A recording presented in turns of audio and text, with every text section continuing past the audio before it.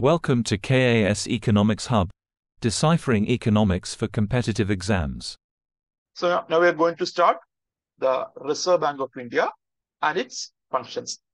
So നമ്മൾ നോക്കുകയാണെങ്കിൽ ഏതൊരു കറൻസി എടുത്തു കഴിഞ്ഞാലും ₹1 വെച്ച് ഏത് കറൻസി എടുത്തു കഴിഞ്ഞാലും on the top side there is the writing Reserve Bank of India. അതുപോലെ തന്നെ you may see the logo of RBI and the governor's signature. So അതുപോലെ തന്നെ you may see the term or the sentence I promise to pay the bearer the sum of എത്രയാണോ ആ രൂപ അല്ലെങ്കിൽ എത്രയാണോ കറൻസിയുടെ value അത് അവർ പ്രോമിസ് ചെയ്യുന്നുണ്ട്. So this is RBI.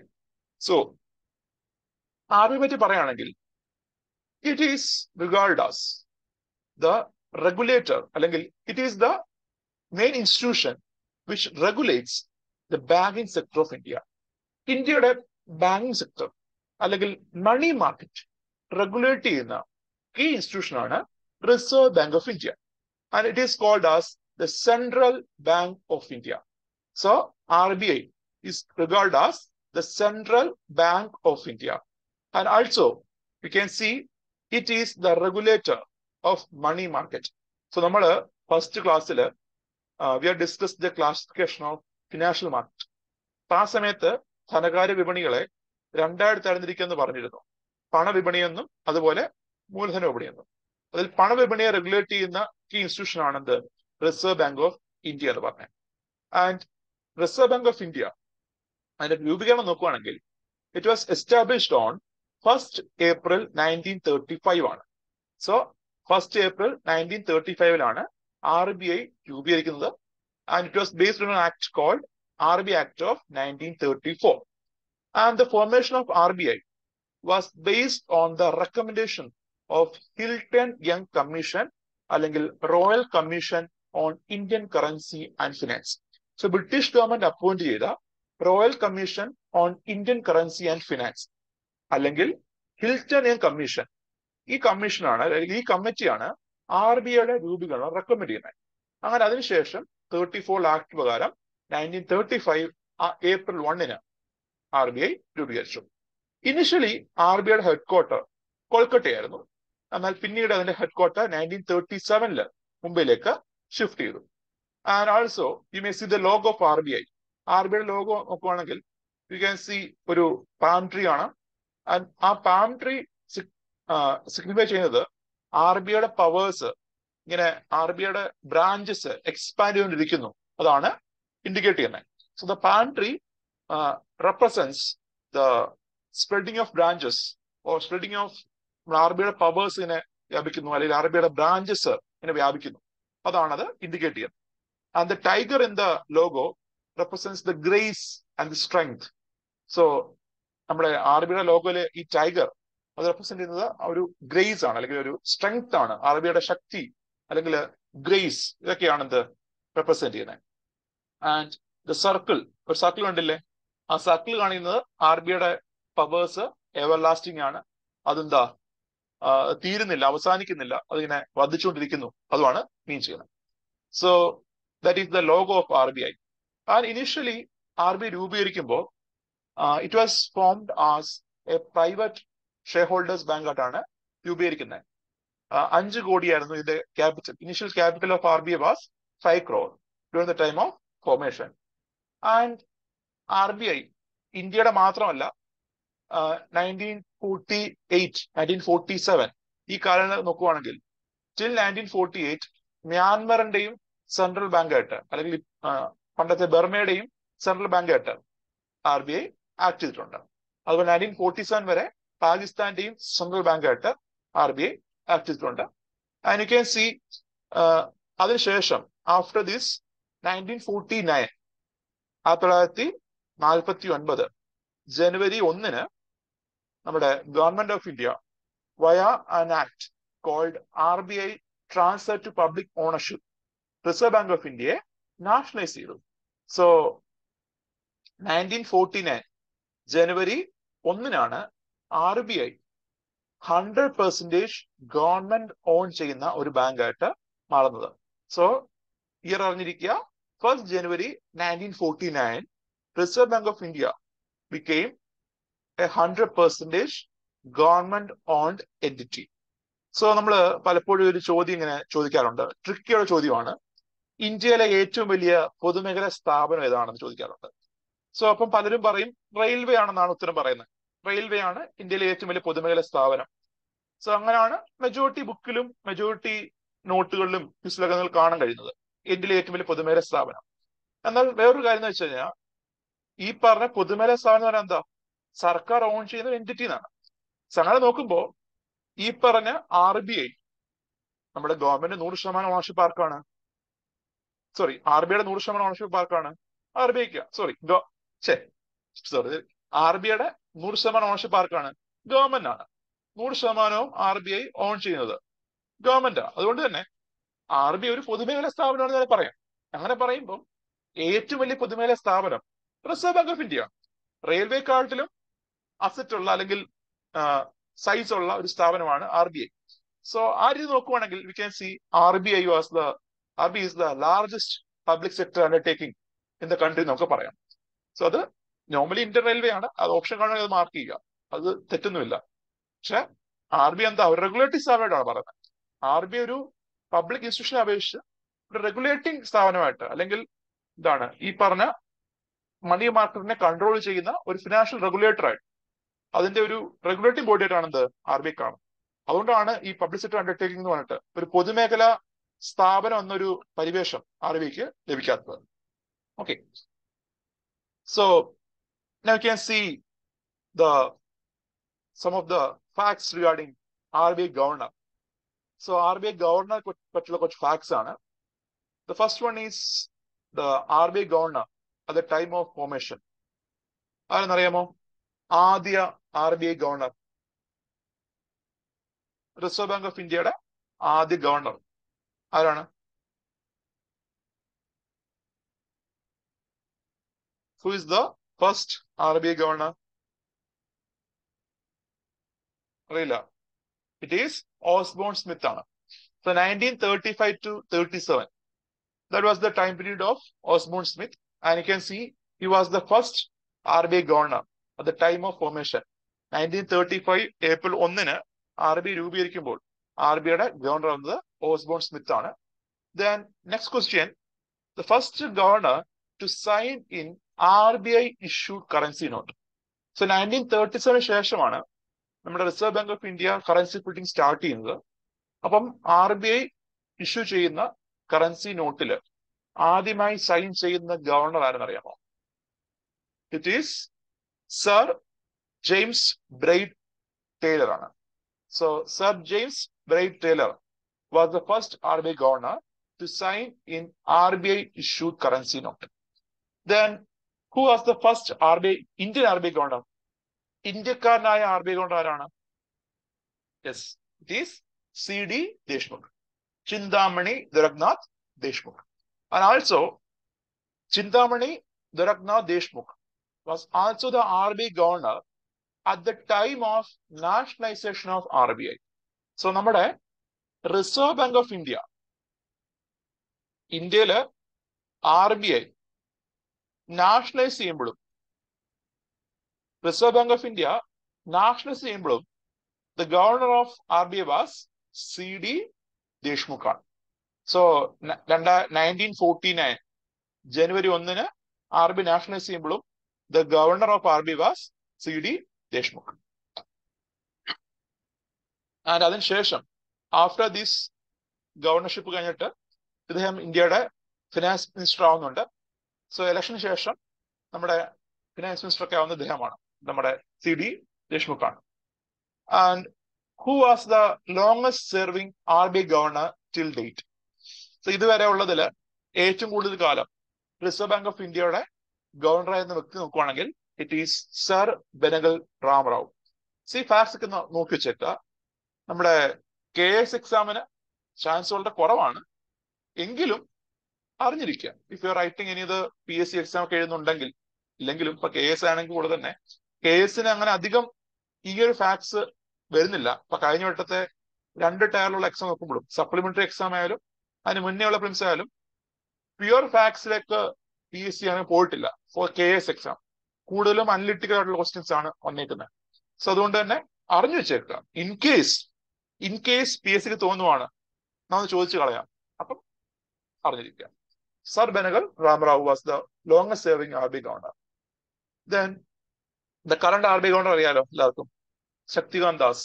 He's the 25th RBI governor. RBIയുടെ 25ാമത്തെ ഗവർണറാണ് Shaktikanta Das. അതിനു മുന്നേ ഉജിത് പട്ടേൽ, അതിനു മുന്നേ Raghuram Rajan. So 25th RBI governor ആണ് Shaktikanta Das. 24th is ഉജിത് Patel. 23rd is Raghuram Rajan. And regarding the structure of RBI, നമ്മുടെ റിസർവ് ബാങ്ക് ഓഫ് ഇന്ത്യ അതിന്റെ ഒരു സ്ട്രക്ചർ നോക്കുവാണെങ്കിൽ, ഓർഗനൈസേഷൻ സ്ട്രക്ചർ നോക്കുവാണെങ്കിൽ, at the top level there is governor. And അതിനകത്ത് അസിസ്റ്റ് ചെയ്യാനായിട്ട്, ഗവർണർ അസിസ്റ്റ് ചെയ്യാനായിട്ട് there will be a maximum of 4 deputy governors. Maximum of 4 deputy governors. Maximum 4 താഴെ ആറുണ്ട്. കാരണം ഇടയ്ക്കൊക്കെ ഡെപ്യൂട്ടി ഗവർണറുടെ അപ്പോയിന്റ്മെന്റ് ഡിലേ വരും. അപ്പൊ ആ കാലത്ത് ഡെപ്യൂട്ടി ഗവർണർമാര് 3 കാണുള്ളൂ. So governor plus maximum of 4 deputy governor's. ഇവരാണ് പ്രധാനപ്പെട്ട ഡയറക്ടേഴ്സ്. നമ്മുടെ RBIയുടെ മാനേജ്മെന്റിലെ ഡയറക്ടേഴ്സ്, ഒഫീഷ്യൽ ഡയറക്ടേഴ്സ് അറിയപ്പെടുന്നത് official directors of management of RBI. RBIയുടെ board of മാനേജ്മെന്റില് അല്ലെങ്കിൽ RBIയുടെ എന്താ പറയുക, ഡയറക്ടേഴ്സ് ബോർഡില് ഒഫീഷ്യൽ ഡയറക്ടേഴ്സ് അറിയപ്പെടുന്നത് ഈ പറഞ്ഞ ഗവർണറും മാക്സിമം ഓഫ് 4 ഡെപ്യൂട്ടി ഗവർണേഴ്സുമാണ്. അതിന് താഴെ you can see there is executive directors, principal chief managers, അങ്ങനെ കുറെ പോസ്റ്റ് ഉണ്ട്. There is no need to study that. അതൊന്നും പഠിക്കേണ്ട ആവശ്യമില്ല. ജസ്റ്റ് അറിഞ്ഞിരിക്കുക ഇങ്ങനെയാണ് സ്ട്രക്ചർ പോകുന്നതെന്ന്. ഗവർണർ മാത്രമല്ല, ഗവർണറിന് കീഴിൽ ധാരാളം ഏജൻസി, ധാരാളം പോസ്റ്റ് വരുന്നുണ്ട്. Deputy governor's, executive directors, principal chief general managers, chief general managers എന്ന് പറഞ്ഞിട്ട് ഡിഫറെന്റ് പോസ്റ്റ് വരുന്നുണ്ട്. ഇവരെല്ലാം അപ്പോയിന്റ് ചെയ്യുന്നത് ഗവൺമെന്റ് ആണ്. സോ ഗവൺമെന്റ് ആണ് ഈ പറഞ്ഞ പോസ്റ്റിലേക്കെല്ലാം ആൾക്കാരെ അപ്പോയിന്റ് ചെയ്യുന്നത്. And regarding the RBI governor നോക്കുവാണെങ്കിൽ, ഇന്ത്യയിലെ RBI ഗവർണറിനെ അപ്പോയിന്റ് ചെയ്തത് കേന്ദ്ര ഗവൺമെന്റ് ആണ്. And the RBI governor derives power from the RBI act of 1934 ആണ്. സോ RBI ആക്ട് ഓഫ് 1934 പ്രകാരമാണ് RBI ഗവർണറിന് ഫങ്ഷൻസ് അല്ലെങ്കിൽ അയാളുടെ പവർ കേന്ദ്രീകരിക്കുന്നത്. And as per this RBI act, it mentions about the appointment of RBI governor and deputy governor. നമ്മുടെ RBI act of 1934 RBI ഗവർണറിന്റെയും അതുപോലെ deputy ഗവർണറിന്റെയും appointment പറയുന്നുണ്ട്. And it said that നമ്മുടെ reserve bank of India ഗവർണറും deputy ഗവർണറും they will be appointed for a maximum of 5 years. So ഇവരെ appoint ചെയ്യുന്ന സമയത്ത്, when they are appointed at first, when governor and deputy governor, deputy ഗവർണറും appoint ചെയ്യുന്ന സമയത്ത്, when the governor and deputy governor are appointed at first, we can see they are appointed for a period not exceeding 5 years. അതായത് നമ്മുടെ government RBI ഗവർണറിനെയും deputy ഗവർണറിനെയും appoint ചെയ്യുമ്പോൾ at A time 5 years താഴെ എന്ത് ചെയ്യാൻ പാടില്ല, 5 years മേലെ എന്ത് ചെയ്യാൻ പാടില്ല, ടെന്യൂർ കൂടാൻ പാടില്ല. സോ 5 years താഴെ ആയിരിക്കണമെന്ന് ഈ പറഞ്ഞ ടെന്യൂർ എന്ന് പറഞ്ഞാൽ. ആൻഡ് യൂഷ്വലി നമ്മുടെ ഗവൺമെന്റ് ചെയ്യുന്നതെന്ന് വെച്ച് കഴിഞ്ഞാൽ, initially for the first time appoint ചെയ്യുമ്പോൾ ഗവർണറിനെയും ഡെപ്യൂട്ടി ഗവർണറിനെയും ആദ്യം എന്ത് ചെയ്യും, 3 years അപ്പോയിന്റ് ചെയ്യും. അത് കഴിഞ്ഞിട്ട് ഈ പറഞ്ഞ ഗവൺമെന്റുമായിട്ട് യോജിച്ച് പോകുന്ന ആളാണ്, അല്ലെങ്കിൽ ഗവൺമെന്റുമായിട്ട് വലിയ കോൺഫ്ലിക്റ്റ് ഒന്നും ഇല്ല എങ്കിൽ ഗവൺമെന്റ് എന്ത് ചെയ്യും, റീ അപ്പോയിന്റ് ചെയ്യും four A period of 2 years. അങ്ങനെ 3+2 എന്ന രീതിയിലാണ് പൊതുവെ കണ്ടുവന്നിരുന്നത്. ടിൽ ശക്തികാന്ത് ദാസിന്റെ ടേം വരെ 3+2 എന്ന ടേം ആണ്, ഒരു പ്രാക്ടീസ് ആണ് ഗവൺമെന്റ് നടത്തിക്കൊണ്ടിരുന്നത്. സോ ആക്ട് പറഞ്ഞത് എത്രയേ ഉള്ളൂ, ആക്ട് പറയുന്നത് നമ്മുടെ ഗവർണറിനെയും ഡെപ്യൂട്ടി ഗവർണറിനെയും അപ്പോയിന്റ് ചെയ്യുമ്പോൾ 5 years കൂടാൻ പാടില്ലെന്നേ ഉള്ളൂ. That was the only thing mentioned in the act. അതുപോലെ തന്നെ it said that the government can reappoint. ഈ പറഞ്ഞ ടേം കഴിഞ്ഞാൽ ഒരു തവണ അപ്പോയിന്റ് ചെയ്യുമ്പോൾ 5 വർഷം, അത് കഴിഞ്ഞ് എന്ത് ചെയ്യാൻ അവരെ റീഅപ്പോയിന്റ് ചെയ്യാൻ പറ്റും. അങ്ങനെ പ്രൊവിഷൻ ഉണ്ട്. സോ ഉദാഹരണം പറയുമ്പം ഒരാളെ എന്ന് പറഞ്ഞ ഒരാളെ ഗവൺമെന്റ് എന്ത് ചെയ്തു 5 ഇയർ അപ്പോയിന്റ് ചെയ്തു. അത് കഴിഞ്ഞ് എന്ത് ചെയ്യും ഗവൺമെന്റിന് 5 വർഷം കൂടെ എന്ത് ചെയ്യാം റീഅപ്പോയിന്റ് ചെയ്യാം. There is A provision. പക്ഷെ നോർമലി നടക്കുന്നത് എങ്ങനെയാണ് 3+2 നടത്തുന്നത്. ആദ്യം 3 ഇയേഴ്സ് അപ്പോയിന്റ് ചെയ്യും, അത് കഴിഞ്ഞ് റീഅപ്പോയിന്റ് ചെയ്യും 2 more years. സോ ഇതാണ് നിങ്ങൾക്ക് ഓർമ്മയുണ്ടാവും രഘുനാഥ് രാജന്റെ കേസ്. സോ രഘുനാഥ് രാജന്റെ കേസ് പറയുമ്പോൾ ഇദ്ദേഹത്തിന്റെ ടേം കഴിയാൻ പോവായിരുന്നു, 2017 സമയത്ത് കഴിയാൻ പോവായിരുന്നു. അപ്പൊ അദ്ദേഹത്തെ എന്ത് ചെയ്യണം റീഅപ്പോയിന്റ് ചെയ്യണം വേണ്ടെന്നൊരു ഡിസ്കഷൻ ഉണ്ടായി. ആൻഡ് ഗവൺമെന്റുമായിട്ട് ഒരു അടി കോൺഫ്ലിക്റ്റ് ഉള്ള വ്യക്തിയായിരുന്നു രഘുനാഥ് രാജൻ. പ്രത്യേകിച്ച് ഡിമോണിറ്റൈസേഷൻ സമയത്തൊക്കെ during the time of demonetisation there was some issue. നമ്മുടെ ഗവൺമെന്റ് തമ്മിൽ ചില പ്രശ്നമൊക്കെ ഉണ്ടായിരുന്നു. ആയതുകൊണ്ട് തന്നെ എന്ത് ചെയ്തില്ല രഘുരാജനെ റീഅപ്പോയിന്റ് ചെയ്യുന്നില്ല. ഊർജിത് പട്ടേൽ വരുന്നുണ്ട്. ആൻഡ് ഇദ്ദേഹവും പിന്നെ ഇഷ്യൂ ഒക്കെ ആയിട്ട് ഗവൺമെന്റ് കുറച്ച് പ്രശ്നമൊക്കെ ആയിട്ട് അദ്ദേഹം റിസൈൻ ചെയ്ത് പോകുന്നു. അങ്ങനെ 2018 യു ക്യാൻ സി നമ്മുടെ ശക്തികാന്ത് ദാസിനെ ഗവൺമെന്റ് അപ്പോയിന്റ് ചെയ്തു. And initially he was appoint four A period of 3 years ആണ്. 3 yearsലാണ് ആദ്യം അപ്പോയിന്റ് ചെയ്തത്. എന്നാൽ അത് കഴിഞ്ഞ് 2021 ഡിസംബറിൽ ഇയാളുടെ ഫസ്റ്റ് ടേം തീർന്നപ്പോ ഗവൺമെന്റ് സാധാരണ ചെയ്യുന്ന 2 വർഷമല്ലേ റീഅപ്പോയിന്റ് ചെയ്യുന്നത്, എന്ത് ചെയ്തു പുള്ളിയെ 3 വർഷം അപ്പോയിന്റ് ചെയ്തു. സോ ഇപ്പൊ പറയുമ്പോൾ 2024 വരെ ശക്തികാന്ത് ദാസ് ആയിരിക്കും ഗവർണർ. സോ നേരത്തെ ഉണ്ടായിരുന്ന രഘുനാഥ് രാജന്റെയോ അതുപോലെ തന്നെ ഊർജിത് പട്ടേലിന്റെയോ ടേം എന്ത് ചെയ്തില്ല ഗവൺമെന്റ് റീഅപ്പോയിന്റ് ചെയ്യുന്നില്ല. രഘുരാജൻ ടേം കഴിഞ്ഞു, പുള്ളി പോയി, റീഅപ്പോയിന്റ് ചെയ്തില്ല. ഊർജിത് പട്ടേലിന്റെ കാര്യം പറയുമ്പോൾ പുള്ളിയും ടേം കഴിയുന്നതിന് മുന്നേ അയാളെ 3 വർഷത്തേക്ക് അപ്പോയിന്റ് ചെയ്ത്, എന്നാൽ 3 year കഴിയുന്നതിന് മുന്നേ തന്നെ എന്ത് ചെയ്തു 3 yearന് മുന്നേ തന്നെ ഊർജിത് പട്ടേൽ റിസൈൻ ചെയ്തു. അങ്ങനെയാണ് ശക്തികാന്ത് ദാസ് 2018 ഡിസംബറിൽ വരുന്നത്. Okay, and these are the current deputy governor's of RBI: MK Jain, MD Patra, MR Rao and T Ravishankar. These are the deputy governors. ഇവരെ എന്താ റീഅപ്പോയിന്റ് ചെയ്യാൻ പ്രൊവിഷൻ ഉണ്ട്. സോ നോട്ട് ചെയ്യേണ്ടത് the deputy governors and governors, they are holding an office not exceeding 5 years ആണ്. when they are appointed, appoint ചെയ്യുന്ന വേളയിൽ 5 വർഷത്തിൽ കൂടുതൽ അപ്പോയിന്റ് ചെയ്യാൻ പാടില്ല. പക്ഷെ എന്താ ഇവരെ റീഅപ്പോയിന്റ് ചെയ്യാൻ പ്രൊവിഷൻ ഉണ്ട്. the government can reappoint them or government can extend the tenure. And act പറഞ്ഞിങ്ങനെയാണ്, section 84 of RBI act പറഞ്ഞിങ്ങനെയാണ്, the governor and deputy governor shall hold office for such term not exceeding 5 years as the central government may fix when appointing them and shall be eligible for reappointment. So ഒരിക്കൽ appoint ചെയ്യുമ്പം 5 വർഷത്തിൽ കൂടാൻ പാടില്ല, അവരെ റീഅപ്പോയിന്റ് ചെയ്യാൻ പറ്റും എന്ന് മാത്രം ആക്ട് പറയുന്നത്. അതുകൊണ്ടാണ് ഗവൺമെന്റ് എന്ത് ചെയ്യുന്നത് ഈ 3+2 എന്ന ക്രൈറ്റീരിയ ഫോളോ ചെയ്തിരുന്നത്. എന്നാൽ in the case Shaktikanta Das ആ ക്രൈറ്റീരിയയും മാറി 3+3 ആണ് ഇപ്പൊ ചെയ്തേക്കുന്നത്. ആദ്യം 3 years അപ്പോയിന്റ് ചെയ്തു, അത് കഴിഞ്ഞ് പിന്നെയും 3 yearsത്തേക്കാണ് ഗവൺമെന്റ് റീഅപ്പോയിന്റ് ചെയ്തത്.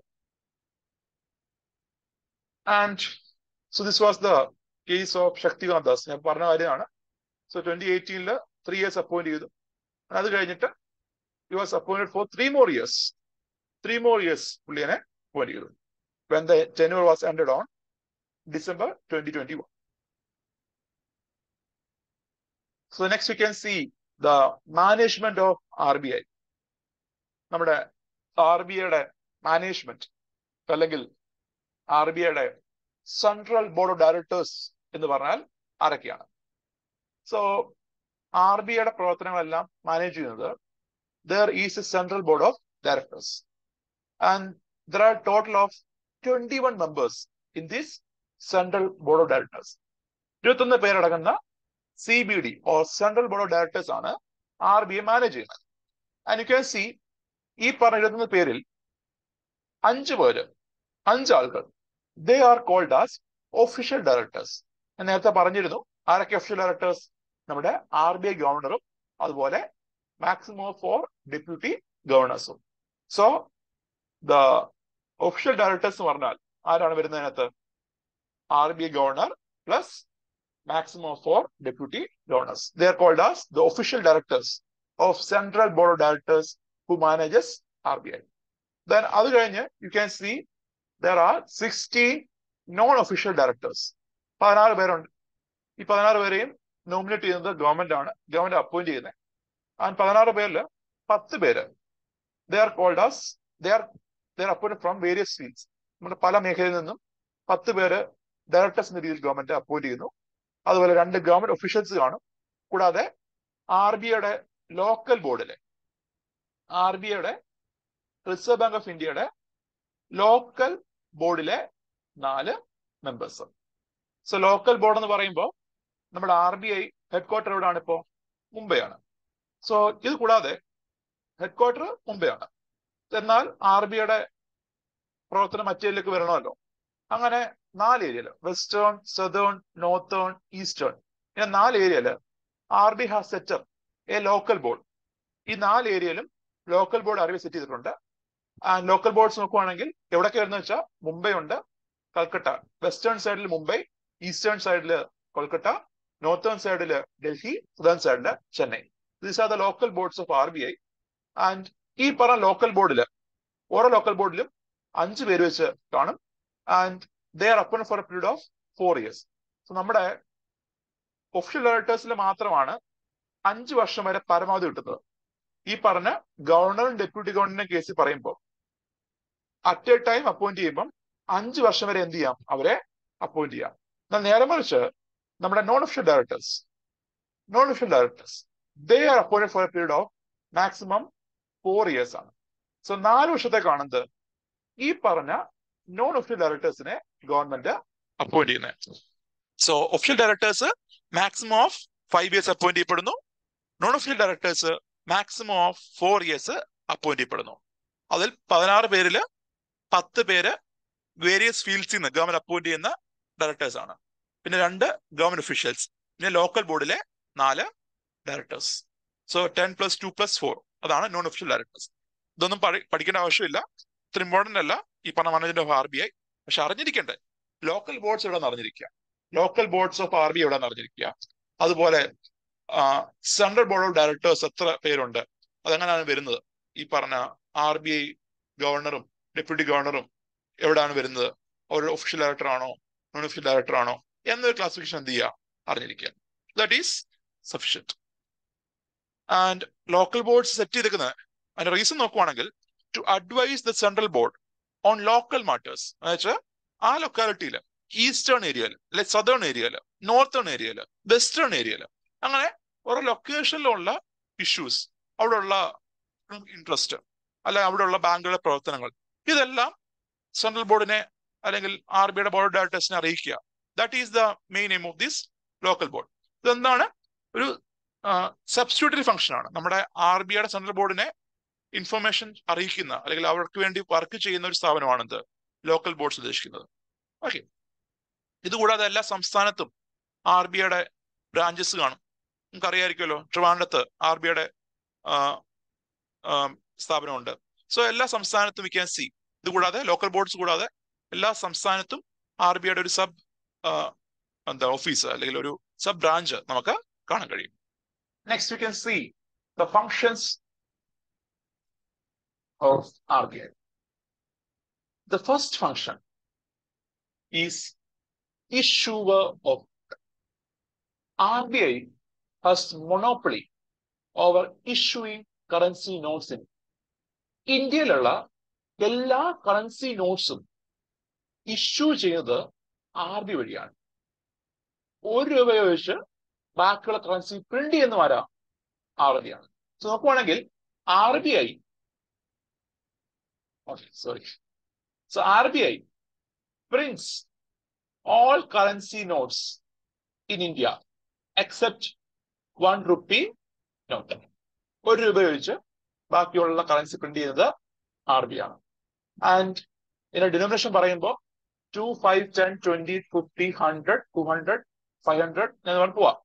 അതിൽ പറയുന്നുണ്ട് as per RBI Act it mentions that മുകളിൽ പറഞ്ഞ ഡിനോമിനേഷനോ അല്ലെങ്കിൽ RBIക്ക് ഇഷ്ടമനുസരിച്ച് ഡിനോമിനേഷനുള്ള കറൻസിയും പ്രിന്റ് ചെയ്യാം.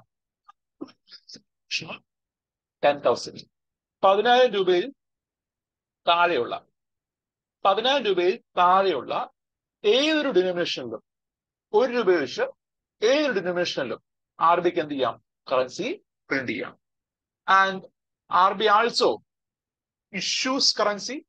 It also destroys currency and coin not fit for circulation. So there is a policy called clean note policy. നിങ്ങൾ കണ്ടിരുന്നോ? ഞാൻ നോട്ട് ഇട്ടിട്ടുണ്ടായിരുന്നു, ക്ലീൻ നോട്ട് പോളിസി. സോ ഈ ഒരു ക്ലീൻ നോട്ട് പോളിസി പറഞ്ഞുകൊണ്ടാണ് 2,000 രൂപയുടെ നോട്ട് RBI വിഡ്രോ ചെയ്തത്. So 2016 during the time of demonetisation നമ്മുടെ അക്കൗണ്ടിൽ ഉണ്ടായിരുന്ന ഏകദേശം 86% മേലെ ഉള്ള currency നോട്ടാണ് അസാധുവായത്. So 2016 November 8 when the government announced demonetization, about 86% of currency notes in India അതിന്റെ ലീഗൽ സ്റ്റാറ്റസ് അവിടെ ഇല്ലാണ്ടായി. So there was a huge demand. വലിയൊരു ഡിമാൻഡ് ഉണ്ടായി, കറൻസി നോട്ടുകൾക്ക് വലിയൊരു ഡിമാൻഡ് ഉണ്ടായി. അപ്പൊ അതിന്റെ ഭാഗമായിട്ട് മാക്സിമം ഡിമാൻഡ് മീറ്റ് ചെയ്യണം. അപ്പൊ അതിനുവേണ്ടി എന്ത് ചെയ്തു? RBI started printing high valued currency. 500, അതുപോലെ 2,000, 200 വന്നു. അതിൽ 500, 2,000 കൊണ്ട കാരണം എന്താ? മാക്സിമം ഡിമാൻഡ് ഇവിടെ മീറ്റ് ചെയ്യാൻ വേണ്ടിയാണ്, കറൻസി ഡിമാൻഡ് മീറ്റ് ചെയ്യണം. അപ്പം 2019 ആയപ്പം you can see that demand was met. Currency പഴയപോലെ stable ആകാൻ തുടങ്ങി, കറൻസി ഡിമാൻഡ് സ്റ്റേബിൾ ആകാൻ തുടങ്ങി. അതുപോലെ ഈ പറഞ്ഞ 2000 there are some security issues. Chip ഉണ്ടെന്നല്ല കേട്ടോ, എന്താണ് ഈ പറഞ്ഞ there are some issues like അത് ഫ്രോഡ് അല്ലെങ്കിൽ കള നോട്ട് അടിക്കാൻ ചാൻസ് ഉണ്ട്, ഫേക്ക് നോട്ട് അടിക്കാൻ പോസിബിലിറ്റി ഉണ്ട്. അത് ഉണ്ടായി കഴിഞ്ഞാൽ ഉണ്ടാകുന്ന ഇമ്പാക്ട് വളരെ കൂടുതലാണ്. അതുകൊണ്ട് തന്നെ RBI എന്ത് ചെയ്തു? റീസെന്റ് അത് വിഡ്രോ ചെയ്ത് മാർക്കറ്റിൽ നിന്ന്. ആൻഡ് നിലവിൽ 2,000 രൂപ നോട്ട് എന്താ ലീഗൽ ടെൻഡർ അല്ല. ആൻഡ് ക്ലീൻ നോട്ട് പോളിസി എന്ന് പറഞ്ഞിട്ടാണ് RBI ആ ഒരു കറൻസി നോട്ടിനെ വിഡ്രോ ചെയ്തത്. സോ ഇവിടെ പറഞ്ഞതാണ് നമ്മുടെ സോൾഡ് നോട്ട്സ് എന്ന് പറയും. Sold notes കേട്ടുണ്ടോ? അതായത് കീറിപ്പോയ നോട്ടുകൾ അല്ലെങ്കിൽ പഴകിയ നോട്ടുകൾ. ഇപ്പൊ നമ്മളിപ്പോ നമ്മുടെ കയ്യിൽ ഒരു 10 രൂപയുണ്ട്, അത് കീറിപ്പോയെന്ന് ചോദിച്ചോ. നമ്മൾ പലരും ചെയ്യുന്നത് എന്താണ്? സെലോ ടേപ്പ് വെച്ച് ഒട്ടിക്കും, അന്നേരം അത് ഏതെങ്കിലും ബാങ്കിലോ ശ്രദ്ധിക്കാതാക്കാൻ കൊടുക്കും. അതല്ല ചെയ്യട്ടെ. നമുക്ക് എന്ത് ചെയ്യാം? നേരിട്ട് പോയി ബാങ്കിൽ മാറാം. ബാങ്കിൽ പോയിട്ട് ഈ കീറിയ നോട്ടുകൾ, അത് ഏത് നോട്ടായാലും നമുക്ക് എന്ത് ചെയ്യാം? കീറിയ നോട്ടിന്റെ ബാങ്ക് കൊടുത്തു കഴിഞ്ഞാൽ അവരത് ക്യാൻസൽ ആയിട്ട് തരും. അതുപോലെ തന്നെ there is a condition. ഈ നോട്ട് കൊടുക്കുമ്പോൾ ഒരു കണ്ടീഷൻ ഉണ്ട്. ആ ബാങ്കിന്റെ പൂർണ്ണമായ നോട്ട് ഉണ്ടെങ്കിൽ, ഇപ്പൊ ബാങ്ക് നോട്ട് കീറിപ്പോയി അതിന്റെ ഫുൾ പീസ് നമ്മുടെ ഉണ്ടെങ്കിൽ നമുക്ക് കിട്ടും.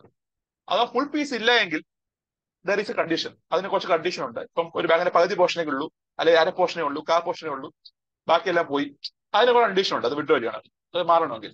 സോ നോർമലി ഫുൾ നോട്ടും ഉണ്ട്, അത് കീറിപ്പോയി ബാങ്ക് കൊടുക്കുക, ബാങ്ക് എന്ത് ചെയ്യും? ഫുൾ നോട്ട് നമുക്ക് തരും. സോ ഇന്ത്യയില് ഒരു നോട്ട് പ്രിന്റ് ചെയ്യുന്ന ആരാണ്? പക്ഷെ ഈസ് പ്രിന്റഡ് ബൈ ഫിനാൻസ് മിനിസ്ട്രിയാണ്, ധനമന്ത്രാലയമാണ് ഒരു നോട്ട് പ്രിന്റ് ചെയ്യുന്നത്. എന്നാൽ പ്രിന്റ് ചെയ്യുന്ന റോള് മാത്രമേ ആർക്കുള്ളൂ? മിനിസ്ട്രിക്കുള്ളൂ. ഇഷ്യൂ ചെയ്യുന്ന ആര് വഴി തന്നെയാണ്? RBI വഴി തന്നെയാണ്. That is Y I mentioned RBI has monopoly over issuing of notes. Issue എന്ന് പറയുമ്പോൾ എന്താ? വിതരണം ചെയ്യുകയാണ്. സോ മറ്റ് ബാങ്കുകളിലേക്ക് ഡിസ്ട്രിബ്യൂട്ട് ചെയ്യുന്നത്, വിതരണം ചെയ്യുന്നത് ആരാണ്? RBI ആണ്. പ്രിന്റ് ചെയ്യുന്ന ഗവൺമെന്റ് ആയിരിക്കും, പക്ഷെ RBI എന്ത് ചെയ്യുന്നു? ആ നോട്ടുകൾ വാങ്ങിയിട്ട് ബാങ്കുകളിലേക്ക് ഡിസ്ട്രിബ്യൂട്ട് ചെയ്യുന്നു, ഇഷ്യൂ ചെയ്യുന്നു. ആൻഡ് 1 രൂപ നോട്ട് സൈൻ ചെയ്ത് നോക്കുവാണെങ്കിൽ you can see it sign by finance secretary ആണ്, ധനകാര്യ സെക്രട്ടറി ആണ് സൈൻ ചെയ്യുന്നത്. You can see the picture കാണാം, ഫിനാൻസ് സെക്രട്ടറി ആണ് സൈൻ ചെയ്യുന്നത്. And on the reverse side of 1 rupee note you may see the picture of Sagar Samrat, the oil exploration rig in Mumbai. നമ്മുടെ മുംബൈയിലുള്ള oil exploration റിഗിന്റെ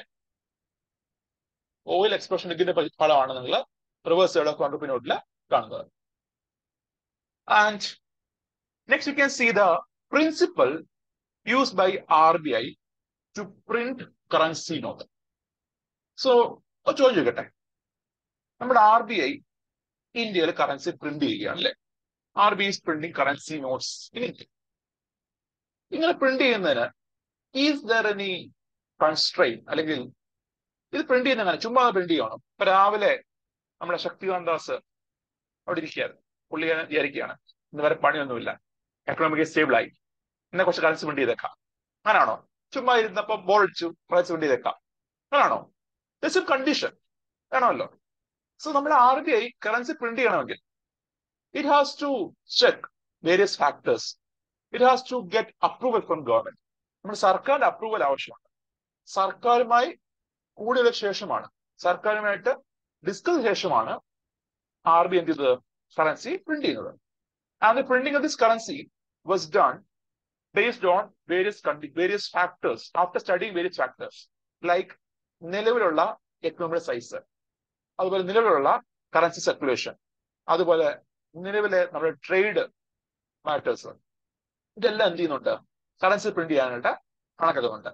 so നിലവിലുള്ള size of GDP, നമ്മുടെ currently എക്കണോമിയുടെ size, നിലവിലെ growth rate, ഇവിടുത്തെ പണപ്പെരുപ്പം, inflation, അതുപോലെ trade, അതുപോലെ currency circulation, ഇങ്ങനെ ധാരാളം ഫാക്ടേഴ്സ് നോക്കിയിട്ടാണ് ഇത് കറൻസി പ്രിന്റ് ചെയ്യുന്നത്. അതുപോലെ പ്രിന്റ് ചെയ്യുമ്പോഴായാലും ചോദ്യം ചോദിക്കട്ടെ, നമ്മുടെ ഇന്ത്യയിൽ RBI പ്രിന്റ് ചെയ്യുന്ന കറൻസിക്ക് is there any security backing?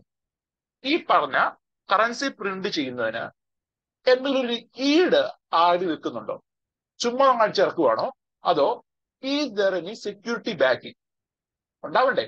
കാരണം നമ്മുടെ ഒരു പീസ് ഓഫ് പേപ്പർ ഇരിക്കുന്നു, അതുപോലെ RBI 100 നോട്ട് തരുന്നു. ഈ രണ്ടും തമ്മിൽ എന്തെങ്കിലും വ്യത്യാസം വേണ്ടേ? ഇപ്പൊ എന്റെ കയ്യിൽ ഒരു പീസ് ഓഫ് പേപ്പർ ഇരിക്കുമെന്ന് വെച്ചു, suppose I am having A piece of paper. ഇതേപോലെ RBI എന്ത് ചെയ്യുന്നു, ഒരു piece of paper തരുവാണ്. RBI piece of paper തരുമ്പോ അതിനെന്തെങ്കിലും വാല്യൂ ഉണ്ടാവണമെങ്കിൽ എന്ത് കാണണം? RBI കറൻസി പ്രിന്റ് ചെയ്യുമ്പോൾ there should be a security backing. ഈ പറഞ്ഞ പ്രിന്റിങ്, ഈ കറൻസി പ്രിന്റ് ചെയ്യുമ്പോൾ ഒരു ഈട് അതിൽ ചെയ്യണം. നോക്കുവാണെങ്കിൽ 1956 വരെ RBI follows the system called as proportional reserve system. Proportional reserve system എന്നൊരു നയമായിരുന്നു RBI ഫോളോ ചെയ്തത്. എന്ന് വരെ? 56 വരെ. നോക്കുവാണെങ്കിൽ ഈ കാലഘട്ടത്തിൽ, 56 വരെ കാലഘട്ടത്തിൽ, what ever currency RBI is printing, ആ കറൻസിയുടെ 40% മൂല്യമുള്ള അസറ്റ് RBIയുടെ വോൾട്ടില് കീപ്പ് ചെയ്യും. അസറ്റ് എന്ന് പറയുമ്പോൾ പ്രധാനമായും ഗോൾഡിലേക്ക് വെക്കും.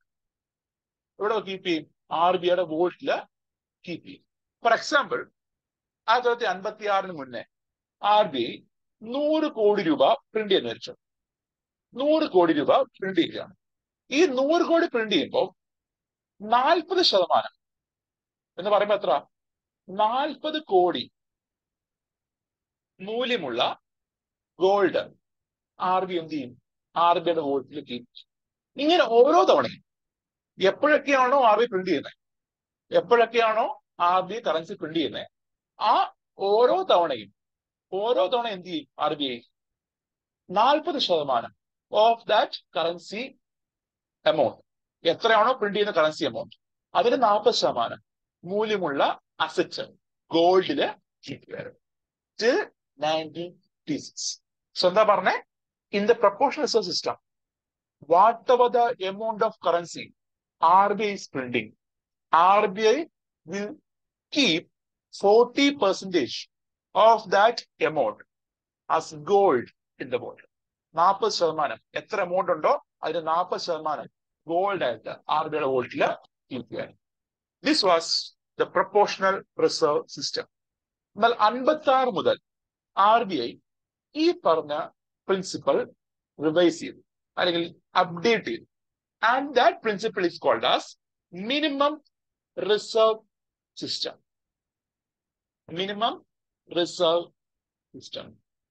So in the minimum reserve system, reserve bank പറയുന്നത് RBI will have to keep an asset of 200 crore in its vault.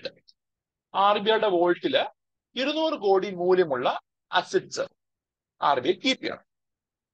ആ 200 കോടിയിൽ 115 കോടി ഗോൾഡിലും ബാക്കി 85 കോടി ഡോളർ, യൂറോ, യെൻ പോലുള്ള ഫോറിൻ കറൻസിയിലുമായിരിക്കണം കീപ്പ് ചെയ്യേണ്ടത്. And after keeping 200 crore of assets in its vault, RBI can print whatever amount of money in the country. So മനസ്സിലായോ? മറ്റെന്താ പറഞ്ഞേ? RBI ഓരോ തവണ കറൻസി പ്രിന്റ് ചെയ്യുമ്പോഴും 40% എത്ര പ്രിന്റ് ചെയ്യുന്നോ ആ പ്രിന്റ് ചെയ്യുന്ന എമൗണ്ടിന്റെ 40% മൂല്യമുള്ള അസറ്റ് ഗോൾഡായി കീപ്പ് ചെയ്യണമായിരുന്നു. ഏതില്? Proportional reserve സിസ്റ്റത്തില്. എന്നാൽ in the minimum reserve system എന്താ പറഞ്ഞേ? RBI only need to ensure that in its vault it is maintaining an asset of value 200 crore. 200 കോടി മൂല്യമുള്ള അസറ്റ് അവരുടെ വോട്ടിലുണ്ടെന്ന് RBI എൻഷുർ ചെയ്യുക. ആ 200 കോടി മൂല്യമുള്ള അസറ്റ് എന്ന് പറയുമ്പോൾ അത് 115 കോടി ഗോൾഡിലും 85 കോടി ഫോറിൻ കറൻസിലുമായിരിക്കണം കീപ്പ് ചെയ്യേണ്ടത്. And after ensuring this reserve, ഈ ഒരു റിസർവ് ഉണ്ടെന്ന് ഉറപ്പുവരുത്തി കഴിഞ്ഞാൽ RBIക്ക് എന്ത് ചെയ്യാം? എത്ര വേണമെങ്കിലും കറൻസി പ്രിന്റ് ചെയ്യാം. എത്ര വേണമെന്ന് പറയുമ്പോൾ it has to follow the conditions. ഗവൺമെന്റുമായി ചർച്ച ചെയ്ത് അവരുമായി കൂടിയാലോചിച്ച് വേണം കറൻസി പ്രിന്റ് ചെയ്യേണ്ടത്. പക്ഷെ എന്താ, ഈ പറഞ്ഞ ഓരോ തവണ പ്രിന്റ് ചെയ്യുമ്പോഴും എന്ത് വെക്കണമെന്നില്ല? Reserve വെക്കണമെന്നില്ല. Once that reserve is kept, ഒരിക്കൽ ആ റിസർവ് വെച്ച് കഴിഞ്ഞാൽ പിന്നെന്താ? ചെക്ക് ചെയ്യണമെന്നേ ഉള്ളൂ. ഈ പറഞ്ഞ മൂല്യമുള്ള അസറ്റ് ഉണ്ടോ ഇല്ലയോ എന്ന് ചെക്ക് ചെയ്യും. അതിന് ചെക്ക് ചെയ്ത് കഴിഞ്ഞാൽ മിനിമം ഇത്ര ഉണ്ടോ എന്ന് ചെക്ക് ചെയ്യുക. പിന്നെ വാട്ട് എവർ എമൗണ്ട് ഓർ എത്ര വേണേലും എന്ത് ചെയ്യാം? RBIക്ക്. സോ 10,000 കോടിയോ 5,000 കോടിയോ 30,000 കോടിയോ എന്ത് ചെയ്യാം? RBIക്ക് പ്രിന്റ് ചെയ്യാം. ആഫ്റ്റർ ഇൻഷുറിംഗ് ജസ്റ്റ് 200 കോടി. ഇതാണ് എന്ത്? Minimum reserve system principle. ആ നോക്കുമ്പോ ചോദിക്കുകയാണ്, what is the benefit of minimum reserve system principle? Benefit പറയുമ്പോൾ എന്താ? The main benefit is RBI can increase the currency printing. RBI can provide the currency demand in the economy. 56 സമയത്ത് നമ്മുടെ population hike ചെയ്യുകയാണ്, നമ്മുടെ ദേശീയ വരുമാനവും കൂടിക്കൊണ്ടിരിക്കുന്നു. അങ്ങനെ വന്നപ്പോൾ there was a demand for increased currency note. So 1950s ശേഷം, അല്ലെങ്കിൽ 1950s ശേഷം നമ്മുടെ എക്കണോമിയിൽ, നമ്മുടെ വിപണിയിൽ കറൻസി നോട്ടുകൾക്ക് ഡിമാൻഡ് വർദ്ധിക്കുന്നു. കാരണം ഇൻകം കൂടുന്നുണ്ട്, ആളുകളുടെ വരുമാനം കൂടുന്നു, ദേശീയ വരുമാനം കൂടുന്നു. അതിന്റെ ഭാഗമായിട്ട് there was a demand for currency notes. അപ്പൊ ആ കറൻസി നോട്ട്സിന്റെ ഡിമാൻഡ് എന്ത് ചെയ്യണം? മീറ്റ് ചെയ്യപ്പെടണം. അതിനാണ് എന്ത്? RBI ഈ പറഞ്ഞ മിനിമം സിസ്റ്റം പ്രിൻസിപ്പൽ അഡോപ്റ്റ് ചെയ്യുന്നത്. അതിന്റെ ഭാഗമായിട്ട് you can see RBI can increase the availability of currency notes in the economy. നമ്മുടെ എക്കണോമിയിലുള്ള കറൻസി നോട്ടുകളുടെ അവൈലബിലിറ്റി എന്ത് ചെയ്യാം? വർദ്ധിപ്പിക്കാനായിട്ട് കഴിയും. അതേപോലെ തന്നെ ഈ പറഞ്ഞ കറൻസി നോട്ടുകൾ ഒരു മിനിമം റിസർവ് സിസ്റ്റം വെച്ചിട്ട് പ്രിന്റ് ചെയ്യുമ്പോൾ ഇറ്റ് ക്യാൻ അഷ്യൂർ നമ്മുടെ കസ്റ്റമേഴ്സിന് ഒരു കോൺഫിഡൻസ് കൊടുക്കുകയാണ്. നിങ്ങളുടെ കറൻസി നോട്ടിന് ഒരു ബാക്കിംഗ് ഉണ്ട്, ഒരു സെക്യൂരിറ്റി ബാക്കിംഗ് ഉണ്ട്. ചുമ്മാ നമ്മൾ promise ചെയ്യുകയല്ല. there is a security backing for the currency notes that is held by you. നിങ്ങളുടെ കയ്യിലിരിക്കുന്ന കറൻസി നോട്ടിന് ഒരു ബാക്കിംഗ് ഉണ്ട് എന്നൂടെ RBI ഇതുവഴി ഉദ്ദേശിക്കുന്നുണ്ട്. So this was the benefit or the advantages of this minimum reserve system. It's clear ആണോ? Is that clear?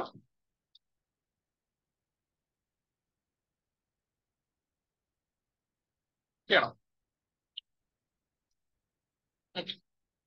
So അറിഞ്ഞിരിക്കുക, പ്രിൻസിപ്പളിന്റെ പേര് പറയണം, അതുപോലെ ആ ഒരു എമൗണ്ട് എങ്ങനെയാണ് കീപ്പ് ചെയ്യുന്നത്. 115 ഗോൾഡ്, ബാക്കി 85 ഫോറിൻ കറൻസി റിസർവ് ആണ്. And regarding the designing of currency note, അത് ഇൻക്ലൂഡ് ചെയ്യാൻ കാരണം ഈ അടുത്തിടയ്ക്ക് ഒരു വാർത്ത ഉണ്ടായിരുന്നു, ഓർമ്മയാണ്, കുറച്ചു കാലം മുന്നേ. There was a news there was a news from Delhi. നമ്മുടെ ഡൽഹിയിൽ ഒരു ന്യൂസ് ഉണ്ടായിരുന്നു. നമ്മുടെ Delhi chief minister Aravind Kejriwal, he demanded a change in the currency നോട്ടിന്റെ ഡിസൈനിൽ ഒരു ചേഞ്ച് അദ്ദേഹം പ്രപ്പോസ് ചെയ്തു. അത് ഡിമാൻഡ് ചെയ്തു. ഓർമ്മയുണ്ടോ ആർക്കെങ്കിലും? He demanded that we need to include the images of some deities. അത് തന്നെ നമ്മുടെ സരസ്വതിയുടെയും ഗണപതിയുടെയൊക്കെ ഫോട്ടോ എന്ത് ചെയ്യുക, നമ്മുടെ കറൻസി ഇമേജിൽ ഇൻക്ലൂഡ് ചെയ്യണം എന്നൊരു ഡിമാൻഡ് അദ്ദേഹം മുന്നോട്ട് വെച്ചിരുന്നു. ഓർമ്മ കാണും. സോ ആ സമയത്ത് ചർച്ച ചെയ്യപ്പെട്ട കാര്യമാണ്, ആരാണ് ഇന്ത്യയിലെ കറൻസി നോട്ടുകൾ ഡിസൈൻ ചെയ്യുന്നത്? ഇതാരാണ് ഫൈനലി അപ്രൂവ് ചെയ്യുന്നത്? നോക്കുവാണെങ്കിൽ as per section 25 of RB act ഇത് പറയുന്നുണ്ട്, the design, the form, material of banknote shall be such as may be approved by central government after consideration of the recommendation made by RBI's central board. So നോക്കുവാണെങ്കിൽ നമ്മുടെ RBIയുടെ കീഴില് there is a department called as Department of Currency Management. RBIയുടെ കീഴിൽ വരുന്ന department ആണ് Department of Currency Management. So this is the agency, or this is the department which has the responsibility of currency management. നമ്മുടെ ഇന്ത്യയിലെ currency management, like നമ്മുടെ എത്രമാത്രം currency ഇനി print ചെയ്യണം, അതുപോലെ ഡിമാൻഡ് എത്ര ഉണ്ടാവും, അതുപോലെ ഈ പറഞ്ഞ നോട്ടുകളുടെയും ബാങ്കുകളുടെയും കോയിൻസിന്റെ ഒക്കെ ഡിസ്ട്രിബ്യൂഷൻ, ഇവയെല്ലാം മോണിറ്റർ ചെയ്യുന്ന ഡിപ്പാർട്ട്മെന്റ് ആണ് department of currency management. And also, these are also addressing the designing of banknotes. So, നമ്മുടെ RBIയുടെ കീഴിലുള്ള ഡിപ്പാർട്ട്മെന്റ് ഓഫ് കറൻസി നോട്ട്സ്, ഇവരാണ് എന്ത് നമ്മുടെ കറൻസി മാനേജ്മെന്റ് എല്ലാം നടത്തുന്നത്. ഇവരുടെ ഇഷ്യൂയിങ്, ഡിസ്ട്രിബ്യൂഷൻ, അതുപോലെ ഫോർകാസ്റ്റിന്റെ ഡിമാൻഡ്, അതുപോലെ ഡിസൈനിങ് ഓഫ് ബാങ്ക് ഇതൊക്കെ ആര് ചെയ്യും? ഈ പറഞ്ഞ ഡിപ്പാർട്ട്മെന്റ് ഓഫ് കറൻസി മാനേജ്മെന്റ് ചെയ്യുന്നതായിരിക്കും. And they will submit the design once they made A design. ഒരിക്കൽ ഒരു ഡിസൈൻ ഉണ്ടാക്കി കഴിഞ്ഞാൽ they will submit the design to the RBI's central board. നമ്മൾ നേരത്തെ കണ്ട ബോർഡ് ഓഫ് ഡയറക്ടേഴ്സ് അവിടെ എന്ത് ചെയ്യും? ആ ഡിസൈൻ സബ്മിറ്റ്. സോ ആദ്യം എന്താ, RBIയുടെ കീഴിലുള്ള department of currency management design തയ്യാറാക്കുന്നു. ആ ഡിസൈൻ എന്ത് ചെയ്യുന്നു? നമ്മുടെ ബോർഡ് ഓഫ് ഡയറക്ടേഴ്സിന് അവരെ സബ്മിറ്റ് ചെയ്യുന്നു. ആൻഡ് ഈ പറഞ്ഞ board of directors, central board of RBI approve ചെയ്ത് കഴിഞ്ഞാൽ they will submit the design to the central government. The central government ആണെന്ത് ഈ ഡിസൈനിൽ ഫൈനൽ അപ്രൂവൽ നൽകേണ്ടത്. നോക്കുവാണെങ്കിൽ the final approval of currency notes in India, അല്ലെങ്കിൽ design of currency notes in India ആരാണ് നൽകുന്നത്? The central government ആണ്. So design, ഈ പറഞ്ഞ കറൻസി നോട്ട് ഡിസൈൻ, അതുപോലെ അതിന്റെ ഫോം, അതുപോലെ മെറ്റീരിയൽ, ഉദ്ദേശിക്കുന്നത് അത് പേപ്പർ വേണോ, പ്ലാസ്റ്റിക് വേണോ? റീസെന്റ് ദിവസം തോട്ട് ഈ അടുത്തിടയ്ക്ക് കുറച്ചു കാലം മുന്നേ ഒരു ചർച്ച ഉണ്ടായിരുന്നു, നമ്മുടെ പേപ്പർ കറൻസി നോട്ട് അത്ര സേഫ്റ്റി അല്ല, you can rely on plastic currency നോട്ടിലേക്ക് എന്ത് ചെയ്യാം, ഷിഫ്റ്റ് ചെയ്യാവുന്നൊരു ഡിസിഷൻ ഉണ്ടായത് ഇടയ്ക്ക്. പെട്ടെന്ന് കേടാവത്തില്ല, അതുപോലെ കുറച്ചുകൂടെ സേഫ് ആണ്, ഫേക്ക് നോട്ട് ഉണ്ടാക്കാൻ പോസിബിലിറ്റി കുറവാണ് എന്ന് പറഞ്ഞ വാർത്ത ഉണ്ടായിരുന്നു. And few countries also adopted this plastic. ചില കൺട്രീസ് അഡോപ്റ്റ് ചെയ്യുന്നുണ്ട്. സോ ഈ പറഞ്ഞ ഡിസൈൻ, ഫോം, മെറ്റീരിയൽ ഇവയെല്ലാം ആര് അപ്രൂവ് ചെയ്യുന്ന ഫൈനലി? കേന്ദ്ര ഗവൺമെന്റ് ആണെന്ന്. So that is regarding the design of currency note. And next, the current event that was in the news is the withdrawal of 2000 rupees note. So ഈ അടുത്തിടയ്ക്കാണ് നമ്മുടെ RBI 2000 not withdraw ചെയ്തത്. And RBI announced this withdrawal is a part of its clean note policy. RBIയുടെ clean not പോളിസിയുടെ ഭാഗമായിട്ടാണ് ഈ withdrawal എന്നാണ് RBI പറയുന്നത്. And ഇതിന്റെ പ്രകാരം ക്ലീൻ നോട്ട് പോളിസി എന്ന് വെച്ചാൽ നമ്മുടെ സോൾഡ് നോട്ട്സ് ഒക്കെ മാറിയിട്ട് ഹൈ ക്വാളിറ്റി നോട്ട്സ് കൊണ്ടുവരിക. അതുപോലെ സെക്യൂരിറ്റി ഫീച്ചേഴ്സ് ഒക്കെ കൂടുതലുള്ള നോട്ട്സ് എന്ത് ചെയ്യുക, ഇൻട്രൊഡ്യൂസ് ചെയ്യുക. That is the aim of this clean not policy. അതുപോലെ 2000 നോക്കുവാണെങ്കിൽ 2000 ഇനിഷ്യലി കൊണ്ടുവന്നതിന് വേണ്ടിയാണ് to meet the urgent demand or meet the immediate currency requirement during demonetisation ആണ്. സോ നോട്ട് തിന്നുന്ന സമയത്ത് ഇമീഡിയറ്റ് ഡിമാൻഡ് മീറ്റ് ചെയ്യാൻ വേണ്ടിയാണ് നമ്മുടെ 2000 നോട്ട് ഗവൺമെന്റ് ഇൻട്രൊഡ്യൂസ് ചെയ്തത്. എന്നാൽ ഡ്യൂറിംഗ് 2018-19 അതിന്റെ printing government നിർത്തിവെച്ചിരുന്നു, finding that the demand was net, ആ റിക്വയർമെന്റ് മെറ്റ് ചെയ്തു എന്ന് മനസ്സിലായിട്ട് അത് പ്രിന്റിങ് നിർത്തിവെച്ചു. അത് മാത്രമല്ല ഫേക്ക് നോട്ട് അത് വ്യാപകമാകുന്നൊരു വാർത്ത ഉണ്ടായിരുന്നു, IB റിപ്പോർട്ട് ഉണ്ടായിരുന്നു. പക്ഷെ അത് പറയത്തില്ല, പക്ഷെ അതുണ്ടായിരുന്നു. അതുകൂടാതെ തന്നെ സെക്യൂരിറ്റി മാനദണ്ഡങ്ങളൊക്കെ കുറച്ച് ചലഞ്ച് ചെയ്യപ്പെട്ടിരുന്നു. അതുകൊണ്ടാണ് വി ക്യാൻ സി നമ്മുടെ RBI ക്ലീൻ നോട്ട് പോളിസി എന്ന് പറഞ്ഞ് അതുപോലെ ഡിമാൻഡ് മെറ്റ് എന്ന് പറഞ്ഞിട്ട് 2000 നോട്ട് വിഡ്രോ ചെയ്തത്. And also we can see ഈ വിഡ്രോവൽ നമ്മുടെ എക്കണോമി വലിയ ബാധിച്ചില്ല. അതിന് കാരണം തുച്ഛമായ ഒരു ഷെയർ മാത്രമേ ഉണ്ടായിരുന്നു 2000 നോട്ട്. ബാക്കിയെല്ലാം 500 നേരത്തെ തന്നെ ബിഫോർ ദിസ് അനൗൺസ്മെന്റ് RBI മുന്നേ തന്നെ 2000 നോട്ട് മാക്സിമം എക്കണോമിയിൽ വിഡ്രോ ചെയ്തിരുന്നു. നിങ്ങൾക്ക് ഓർമ്മ ഉണ്ടാവും, AT വിഡ്രോ ചെയ്യുമ്പോഴൊക്കെ വിഡ്രോ ചെയ്യുമ്പോൾ 2000 നോട്ട് കിട്ടാറില്ല. ഞാൻ തന്നെ കൊണ്ട് കുറെ നാളായി 2000 നോട്ട് കണ്ടിട്ടില്ല. ഞാൻ കണ്ടെല്ലാം 500 അല്ലാതെ 2000 തന്നെ കണ്ടിട്ടില്ല. ഇത് ആ സമയത്ത് കണ്ടതാണ്. 2000 ഒന്നും കാണാറില്ല. പണ്ട് നേരത്തെ നോക്കുമ്പോൾ 2000 മാത്രമേ ഉള്ളായിരുന്നു സമയത്ത്. ആ ഡിമോട്ട് സമയത്ത് 2000 മാത്രമേ ഉള്ളായിരുന്നു. പക്ഷെ ഇപ്പം 2000 ഇല്ല, കണ്ടിട്ടില്ല. അതിപ്പോ എന്താ, അത് പൂർണ്ണമായിട്ടും വിഡ്രോ ചെയ്തു. So that was the withdrawal of 2000 notes. And next you can see the currency printing centers of RBI. So നിങ്ങൾക്ക് ഒരെണ്ണം അറിയായിരിക്കും. You may know the name of at least one center. Can you say the answer? നമ്മുടെ നരസിംഹത്തിനകത്ത് നമ്മുടെ മമ്മൂട്ടി പറയുന്നുണ്ട്. കമ്മട്ടല്ല, കമ്മട്ട എവിടെ ഉള്ളതാ? Nashik. So you can see one location. നിങ്ങൾക്ക് അറിയായിരിക്കുമല്ലോ. അപ്പം മുമ്പോട്ട് പറയുന്നുണ്ട്, നാസിക്കിലെ കമ്മട്ടം ഉണ്ടല്ലോ, അത് വെച്ച് നോക്കിയാലും മാതാടെ തട്ട് താത്തി എന്ന് പറഞ്ഞ പോലെ you can see in India there are mainly 4 currency printing centres ഉണ്ട്. 4 ഉണ്ട്. ആ 4 2 ഗവൺമെന്റ് ഓൺ പ്രസ് ആണ്, 2. ബാക്കി 2 നമ്മുടെ RBIയുടെ ഭാരതീയ റിസർവ് ബാങ്ക് നോട്ട് മുദ്ര ലിമിറ്റഡിന് കീഴിൽ വരുന്നതാണ്. സോ നോക്കുവാണെങ്കിൽ നമ്മുടെ government owned press it is under the institution security printing and minting corporation of India limited. നമ്മുടെ സർക്കാരിന്റെ പൊതുമേഖലാ സ്ഥാപനമായ security printing and minting corporation of India limited. This is the agency, this is the institution which prints currency notes in India. ഇത് government institution ആണ്. And ഇതിന്റെ കീഴിൽ security printing and minting corporation of India ലിമിറ്റഡിന്റെ കീഴിൽ there are 2 subsidiary institution, currency note press in Nashik, നമ്മുടെ മഹാരാഷ്ട്രയുടെ നാസിക്കില് currency note press ഉണ്ട്. Then bank note press in Devas. These are the 2 government owned currency note printing press. മറ്റൊരെണ്ണം എന്താണ്, നമ്മുടെ reserve ബാങ്കിന്റെ subsidy സ്ഥാപനമായ ഭാരതീയ reserve bank note Mudran private limited on ചെയ്യുന്ന പ്രസ്സാണ്.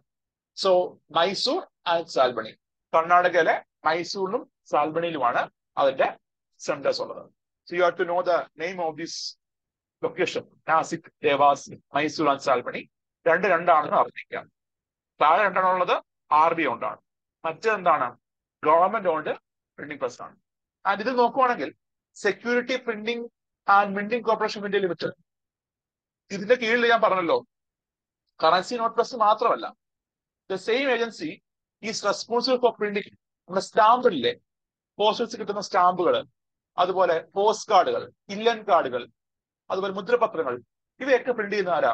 ഈ പറഞ്ഞ SPM-CIL ആണ്, securities printing and minting corporation of India limited ആണ്. The same agency is responsible printing നമ്മുടെ സ്റ്റാമ്പുകൾ, ഇല്ലൻ കാർഡുകൾ, പോസ്റ്റ് കാർഡുകൾ, അതുപോലെ ഈ പറഞ്ഞ സെക്യൂരിറ്റി പേപ്പേഴ്സ് ലൈക്ക് നമ്മൾ പറയുന്ന ഇതാണ് വലിയ മുദ്രപത്രങ്ങൾ, ഇതൊക്കെ പ്രിന്റ് ചെയ്യുന്ന ആരാ? Security printing and minting corporation ആണ്. And now we can see the symbol rupee. Indian രൂപയുടെ symbol. Just a minute. Okay.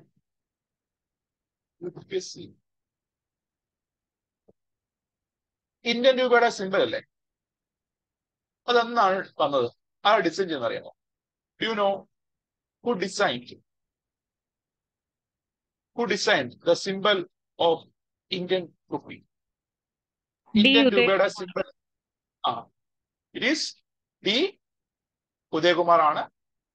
And എന്ന് മുതലാണ് ഇന്ത്യൻ രൂപയ്ക്ക് ഒഫീഷ്യൽ സിമ്പിൾ വന്നത്? 2013 അല്ല, 12 2010 ആണ്. Okay, so you can see Udayakumar മാത്രം പറഞ്ഞാൽ പോരാ, D Udayakumar. So you can see the symbol of Indian rupee was designed by D. Udayakumar, and it was a combination of Devanagari script R and Latin letter, രായയുടെയും ആറിന്റെയും, Devanagari script രായയുടെയും അതേപോലെ Latin letter ആറിന്റെയും ഒരു combination ആണ് ഈ പറഞ്ഞ നമ്മുടെ Indian രൂപയുടെ symbol. So the symbol of Indian rupee is a combination of Devanagari script Ra and Latin letter R എന്ന് പറയാം. And ഇത് അഡോപ്റ്റ് ചെയ്തത് 2010 ജൂലൈ 15, 2010 മുതലാണ് ഇന്ത്യൻ രൂപയ്ക്ക് ഒരു ഒഫീഷ്യൽ സിമ്പൽ അഡോപ്റ്റ് ചെയ്തത്. And now we can see some of the facts regarding Indian currency notes. നിങ്ങൾക്ക് അറിയാവുന്ന കാര്യമാണ്. ഓരോ കറൻസി നോട്ടിന്റെയും റിവേഴ്സ് സൈഡിലുള്ള ഇമേജ് ഒന്ന് പറയാമോ? 2000 നോട്ടുണ്ടെങ്കിൽ അറിയാലോ. 2000 റിവേഴ്സ് സൈഡിൽ എന്താ? ഇറ്റ് ഈസ് മംഗല്യാൻ, നമ്മുടെ മാർസ് മിഷൻ അല്ലെ? നമ്മുടെ ഇന്ത്യയുടെ മാർസ് മിഷൻ ആയിരുന്ന മംഗല്യാൻ, മംഗല്യാനാണ് നമ്മുടെ 2000 നോട്ടിന്റെ റിവേഴ്സ് സൈഡിലുള്ളത്. 500ന്റെയോ വേറെ തന്നെ പറയാമോ നിങ്ങൾക്ക്? 500ന്റെ എന്താ? 500 കണ്ടില്ലേ? What is the image on the reverse side of 500 rupee note?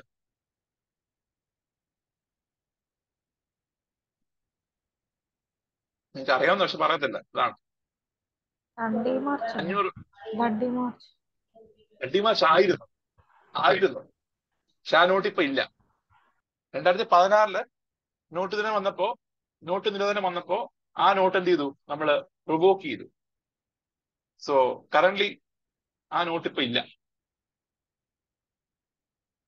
So red fort, very good. So 200 എന്താണ് അപ്പൊ? 200 നോട്ടിന്റെ റിവേഴ്സ് സൈഡില് നമ്മൾ ദിവസം കാണുന്നതാണ് ഈ കറൻസി നോട്ടൊക്കെ, പ്രതീക്ഷാതെ പോകുന്നതല്ലേ? 200 രൂപയുടെ നോട്ടിന്റെ റിവേഴ്സ് സൈഡില് സാഞ്ചി സ്തൂപ. Then 100 രൂപയുടെ റിവേഴ്സ് സൈഡിലോ? 100 രൂപയുടെ റിവേഴ്സ് സൈഡിലോ? റാണി കി വാവ്, വെരി ഗുഡ്. സോ നോക്കുവാണെങ്കിൽ on the reverse side of 500 rupee note the image is red fort ആണ്. നമ്മുടെ ഡൽഹിയിലെ റെഡ് ഫോർട്ട് ആണ് ഇമേജ് വരുന്നത്. And on 200 rupee note it is Sanchi stupa. Sanchi stupa എന്ന് പറയുമ്പോൾ എവിടെ വരുന്നതാണ്? Which is this place? ഏത് സ്റ്റേറ്റിലാണ് വരുന്നത്? സാഞ്ചി സ്തൂപ ഏത് സ്റ്റേറ്റിലാണ് വരുന്നത്? In which state Sanchi stupa is situated? Madhya Pradesh. So MP-യിലാണ്, മധ്യപ്രദേശിലാണ് Sanchi stupa വരുന്നത്. And it is A religious place for Buddhist.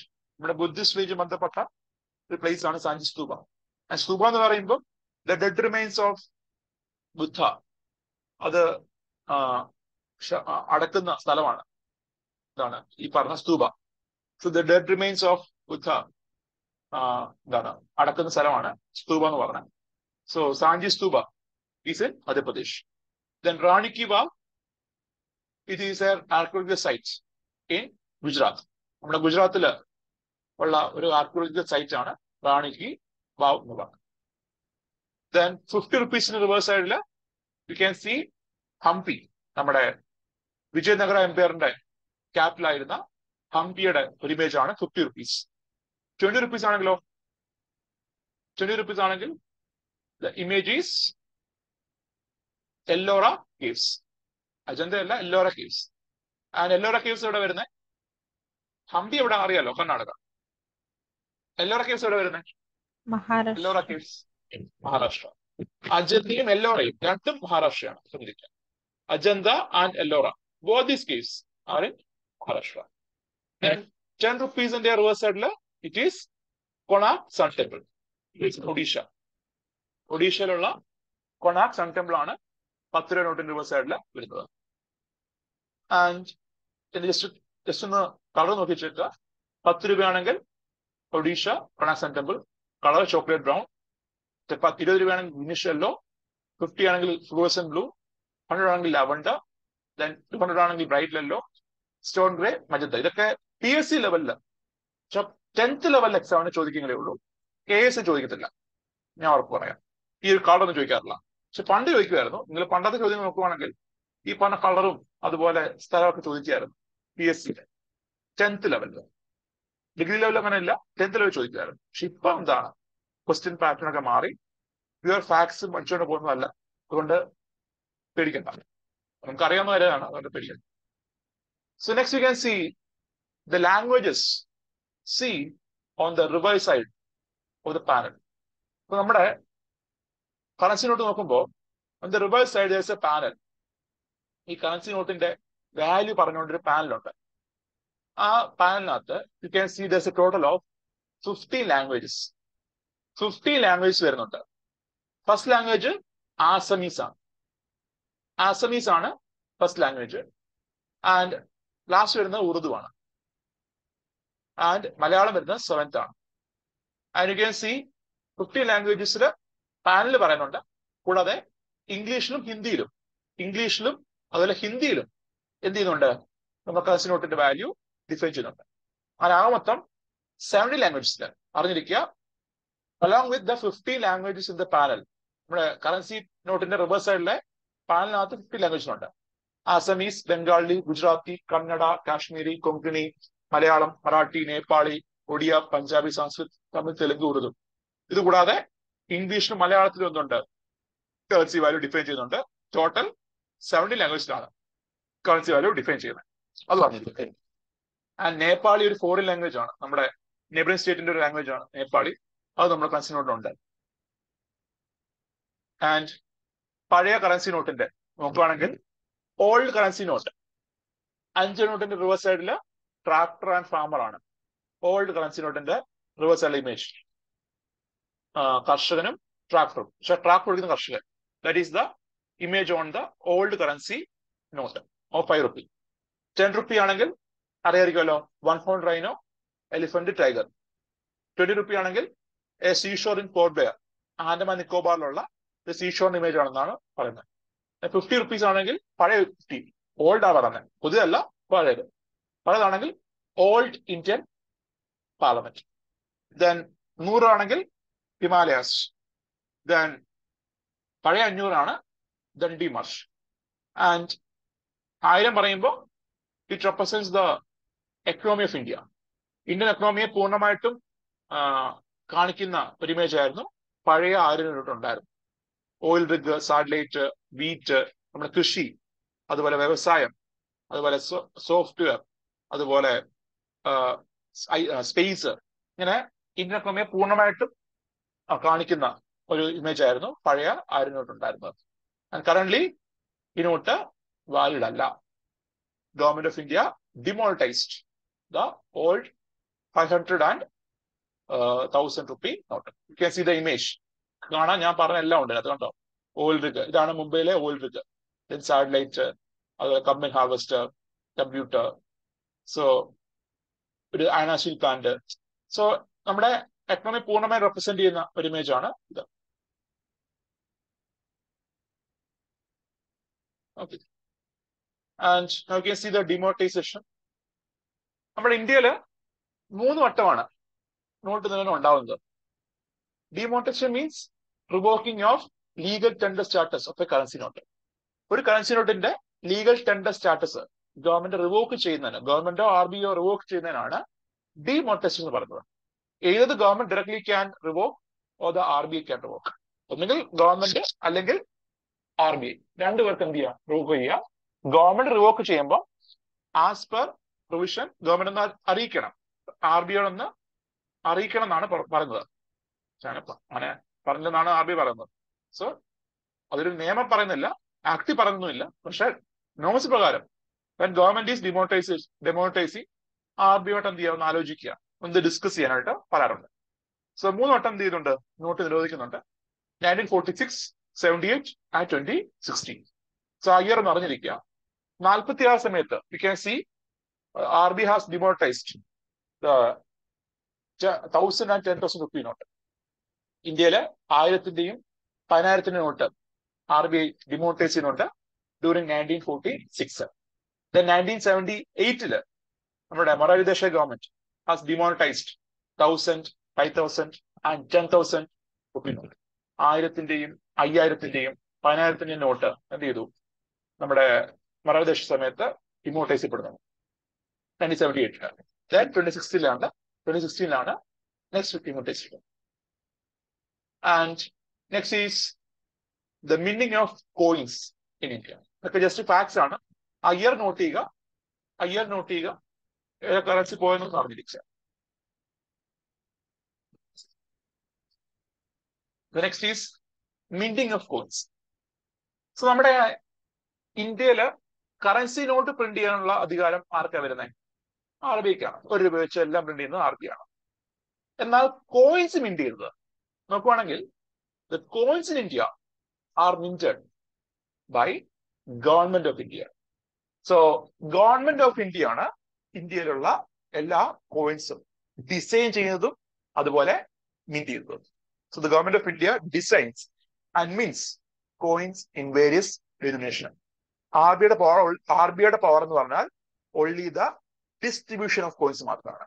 ഇത് ഡിസ്ട്രിബ്യൂട്ട് ചെയ്തത് RBI ആണ്. അതല്ലാതെ മിന്റ് ചെയ്യുന്നത് ഡിസൈൻ ചെയ്യുന്ന ആരാണ്? ഗവൺമെന്റ് ആണെന്ന് അറിഞ്ഞിരിക്കുക. And this മിന്റിങ് of this coins government ഈ കോയിൻസ് മിന്റ് ചെയ്യുന്നത് you can see as per coinage act ആണ്. കോയിനേജ് ആക്ട് പ്രകാരമാണ് ആ ഗവൺമെന്റ് ഈ കോയിൻസ് മിന്റ് ചെയ്യുന്നത്. ആൻഡ് നമ്മുടെ ഇന്ത്യയില് നാലിടത്താണ് ഗവൺമെന്റ് കോയിൻസ് മിന്റ് ചെയ്യുന്നത്. Mumbai, Hyderabad, Kolkata and Noida. And in these 4 locations you may see നമ്മൾ നേരത്തെ പറഞ്ഞ security printing and minting corporation of India limited SPMCILന്റെ സ്ഥാപനമുണ്ട്. And അതാണ് ആ സ്ഥാപനം വഴിയാണ് കറൻസീസ്, കോയിൻസ് മിന്റ് ചെയ്യുന്നത്. ആൻഡ് അതുപോലെ ഫാക്ട് പറയുകയാണെങ്കിൽ നിങ്ങളുടെ എല്ലാവരുടെയും കയ്യിൽ കോയിൻസ് ഉണ്ട്. ഇപ്പോ can you fetch A coin now? ഒരു കോയിൻ എടുക്കുക. നിങ്ങൾ ഈ കോയിന്റെ കോയിൻ നോക്കുവാണെങ്കിൽ ഒന്നുകിൽ റിവേഴ്സ് സൈഡിൽ അല്ലെങ്കിൽ അതിന്റെ ഫ്രണ്ട് സൈഡിൽ you may see some marks. അതിന് പറയുന്നതാണ് മിൻ mark. You may see mark കാണാൻ പറ്റും. ഒന്നുകിൽ ഒരു ഡയമണ്ട് ഷേപ്പ് മാർക്ക്, ഇങ്ങനെ ഒരു മാർക്ക് കാണാം, അല്ലെങ്കിൽ ഒരു സ്റ്റാർ, ഒരു 5 pointed സ്റ്റാർ, അല്ലെങ്കിൽ ഒരു ഡോട്ട്, അല്ലെങ്കിൽ ഒന്നും കാണത്തില്ല, ഇമേജ് ഒന്നും കാണത്തില്ല. ഇതാണ് പറയുന്നത് മിൻ മാർക്ക്.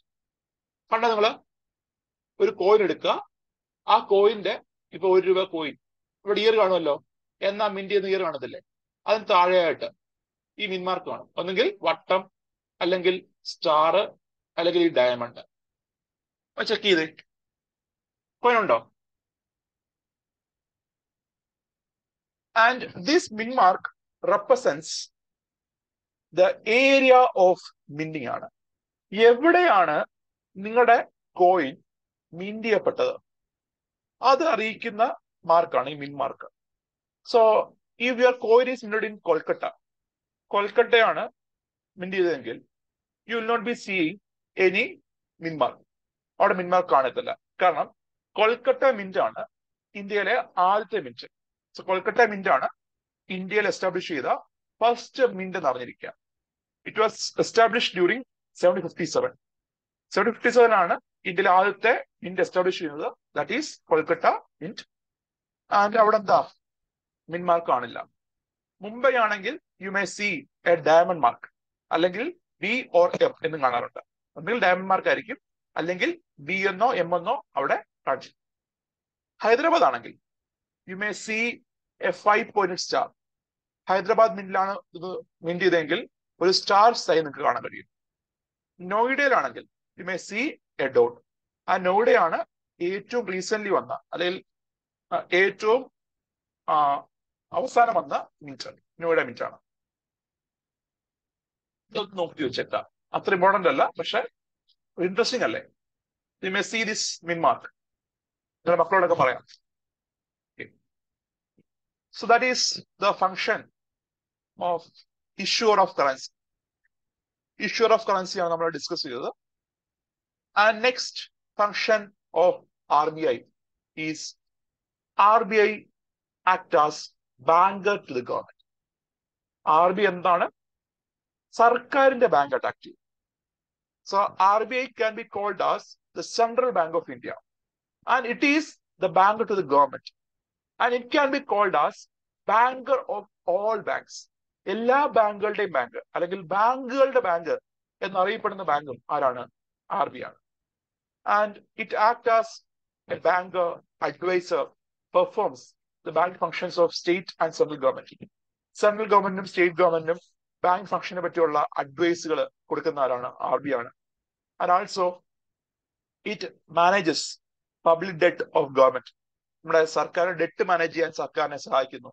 ആൻഡ് ആൾസോ കേന്ദ്ര ഗവൺമെന്റിനും സംസ്ഥാന ഗവൺമെന്റിനും വിപണിയിൽ നിന്ന് കടം വാങ്ങാനായിട്ട് it also helps government, both central and state, to borrow money from the market വയ ഇഷ്യൂയിങ് ട്രഷറി ബിൽസ്, കടപ്പത്രങ്ങൾ. മുൻപ് പറഞ്ഞതാണ്, സർക്കാരിന്, നമ്മുടെ കേന്ദ്ര ഗവൺമെന്റിന് വിപണിയിൽ നിന്ന് പൈസ മൊബിലൈസ് ചെയ്യാനായിട്ട്, കടം വാങ്ങാനായിട്ട് കേന്ദ്രം ഇഷ്യൂ ചെയ്യുന്ന ഒരു ഇൻസ്ട്രുമെന്റ് ആണ് ട്രഷറി ബിൽസ്, അല്ലെങ്കിൽ ഗവൺമെന്റ് ഡേറ്റഡ് സെക്യൂരിറ്റീസ്. ഇവ രണ്ടും സർക്കാർ നേരിട്ടല്ല ഇഷ്യൂ ചെയ്യുന്നത്, മറിച്ച് RBI സർക്കാരിന് വേണ്ടി RBIയുടെ സൈറ്റിൽ എന്ത് ചെയ്യാണ്? പ്ലോട്ട് ചെയ്യുകയാണ്. So RBIയുടെ website, there is a portal called e-Kuber portal. അതുപോലെ RBI ഡയറക്ട് റീറ്റെയിൽ സ്കീം, അങ്ങനെ ഡിഫറെന്റ് പോർട്ടൽസ് വഴി എന്ത് ചെയ്യും? RBI സർക്കാരിന് വേണ്ടി ഈ ഇൻസ്ട്രുമെന്റ്സ് RBIയുടെ വെബ്സൈറ്റിൽ പ്ലോട്ട് ചെയ്യും. അതിലെന്ത് ചെയ്യാം? വ്യക്തികൾക്കും ബാങ്കുകൾക്കും NBFCകൾക്കും ഒക്കെ എന്ത് ചെയ്യാം? ആ പണ സെക്യൂരിറ്റീസ് വാങ്ങാം, സർക്കാരിന് പൈസ. ആൻഡ് ഈ ഒരു പ്രവർത്തനം ചെയ്യുന്ന ഭാഗമായിട്ട് RBIക്ക് ഒരു കമ്മീഷൻ ആര് കൊടുക്കും? ഗവൺമെന്റ് കൊടുക്കും. സോ ഇതേപോലെ തന്നെ സംസ്ഥാന ഗവൺമെന്റ് കടം വാങ്ങാൻ ഉപയോഗിക്കുന്ന ഒരു ഇൻസ്ട്രുമെന്റ് ആണ് SDL എന്ന് പറയും, സ്റ്റേറ്റ് ഡെവലപ്മെന്റ് ലോൺസ് എന്ന് പറയും. ഇറ്റ് ഇസ് എൻ ഇൻസ്ട്രുമെന്റ്, നമ്മുടെ കടപ്പത്രം പോലെ, ട്രഷറി ബില്ല് പോലെ, ഗവൺമെന്റ് സെക്യൂരിറ്റി പോലെ ഒരു ഇൻസ്ട്രുമെന്റ് ആണ് സ്റ്റേറ്റ് ഡെവലപ്മെന്റ് ലോൺ. പക്ഷെ പ്രത്യേകത എന്താണ്? It is N instrument used by state government to borrow money and compare to the central government. ഞാൻ ഒരിക്കൽ പറഞ്ഞാണ്, കേന്ദ്ര ഗവൺമെന്റിന് ഷോർട്ട് ടേം ആയിട്ടും ലോങ് ടേം ആയിട്ടും ബോറോ ചെയ്യാം. എന്നാൽ സംസ്ഥാന ഗവൺമെന്റിന് they can only borrow for long term loans. Long term loan മാത്രമാണ് എന്ത് സംസ്ഥാന ഗവൺമെന്റ് ബോറോ ചെയ്തത്. And usually the state government ലോൺസിന്റെ maturity പറയുമ്പോൾ 5 to 40 years ഒക്കെ ആയിരിക്കും ആ ലോണിന്റെ റീപേയ്മെന്റ് കാലാവധി വരുന്നത്. ഈ പറഞ്ഞ treasury bills പറയുമ്പോഴോ, treasury bills less than 1 year, government dated securities, government security paper എന്ന് പറയുമ്പോൾ അതിന്റെ മെച്യൂരിറ്റി ഈ പറഞ്ഞ 5 to 40 years വരാറുണ്ട്. ആൻഡ് ഇതേപോലെ തന്നെ നമ്മൾ പറഞ്ഞ വേറൊരു ടേം ആയിരുന്നു വെയ്സ് ആൻഡ് മീൻസ് അഡ്വാൻസ്. ഓർമ്മയുണ്ടല്ലോ, monetised deficit or debt monetisation, sorry deficit monetisation. So ആ സമയത്ത് പറഞ്ഞു 94-ല് RBIയും ഗവൺമെന്റും എഗ്രി ചെയ്തു എന്ത്? സർക്കാരിന്റെ കടപ്പത്രങ്ങൾ നേരിട്ട് RBI വാങ്ങിച്ച് പുതിയ കറൻസി പ്രിന്റ് ചെയ്ത് കൊടുക്കില്ല എന്നൊരു തീരുമാനമെത്തി. അതിനുശേഷം സർക്കാരിന് എന്തെങ്കിലും ടെമ്പററി ക്യാഷ് ക്രഞ്ച് ഫേസ് ചെയ്യുകയാണെങ്കിൽ അതിനുവേണ്ടി കൊണ്ടുവന്ന സ്കീമാണ് വെയ്സ് ആൻഡ് മീൻസ് അഡ്വാൻസ്. 97 ഈ ഒരു സ്കീം കൊണ്ടുവരുന്നത്. It mainly aims to meet temporary mismatch in the receipt and payment of government. സർക്കാരിന്റെ വരവിലും ചെലവിലും ഉണ്ടാവുന്ന ഒരു മിസ്മാച്ച്, ടെമ്പററി മിസ്മാച്ച്, താൽക്കാലികമായ ഒരു മിസ്മാച്ച്, അത് മീറ്റ് ചെയ്യാൻ വേണ്ടിയാണെന്ത് ഈ ഒരു സ്കീം ഗവൺമെന്റ് RBI ഇൻട്രൊഡ്യൂസ് ചെയ്തത്. And you can see as per the scheme both central and state government can avail loan from RBI four A period up to 3 months അല്ലെങ്കിൽ 90 days വരെയാണെന്ത് ഈ loan RBI കൊടുക്കുന്നത്. And you can see ഇവിടെ എന്താണ്, ഒരു പുതിയ currency print ചെയ്യുന്നൊന്നുമില്ല, പുതിയ currency print ചെയ്യുകയോ അങ്ങനെയൊന്നും അല്ല, മറിച്ച് എന്താ, ലോൺ കൊടുക്കുകയാണ്, സർക്കാരിന് ലോൺ കൊടുക്കുക ഫോർ 3 months. താൽക്കാലികമായ ആ ഒരു മിസ്മാച്ച്, ക്യാഷ് ക്രഞ്ച്, അത് മീറ്റ് ചെയ്യാൻ വേണ്ടി കൊടുക്കുന്നതാണ് ഈ പറഞ്ഞ വെയ്സ് ആൻഡ് മീൻസ് അഡ്വാൻസ് പറഞ്ഞ. ആൻഡ് ഇതില് സംസ്ഥാന ഗവൺമെന്റിനും സെൻട്രൽ ഗവൺമെന്റിനും ലോൺ കൊടുക്കുമ്പോൾ, വെയ്സ് ആൻഡ് മീൻസ് അഡ്വാൻസ് കൊടുക്കുമ്പോൾ you can see the interest is the repo rate ആണ്. റിപ്പോ നിരക്കില് നമ്മുടെ RBI ബാങ്കുകൾക്ക് പൈസ കൊടുക്കുമ്പോൾ ഈടാക്കുന്ന പലിശയാണ് റിപ്പോ നിരക്ക്. അതൊക്കെ അത്ര അറിഞ്ഞിരിക്കുക. നമ്മുടെ RBI ബാങ്കുകൾക്ക് പൈസ കടം കൊടുക്കുമ്പോൾ RBI ഈടാക്കുന്ന പലിശയാണ് റിപ്പോ നിരക്ക്. സോ സിമ്പിൾ ടേം പറയുമ്പോൾ അതാണ്. സോ റിപ്പോ നിരക്ക്, ഈ റിപ്പോ നിരക്കിലാണ് എന്ത് വെയ്സ് ആൻഡ് മീൻസ് അഡ്വാൻസ് വഴി നമ്മുടെ RBI ഗവൺമെന്റിനും പൈസ കൊടുക്കുന്നത് four A period of 3 months or 90 days.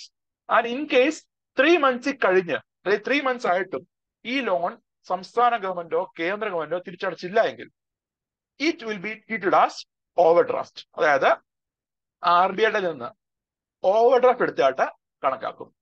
RBIയുടെ കയ്യിൽ നിന്ന് നമ്മുടെ ഗവൺമെന്റ് ഓവർ ഡ്രാഫ്റ്റ് എടുത്തായിട്ട് കണക്കാക്കും. എപ്പോഴാണ്? 3 months കഴിഞ്ഞിട്ടും റീപേ ചെയ്തില്ല എങ്കിൽ. പ്രശ്നം എന്താണ്?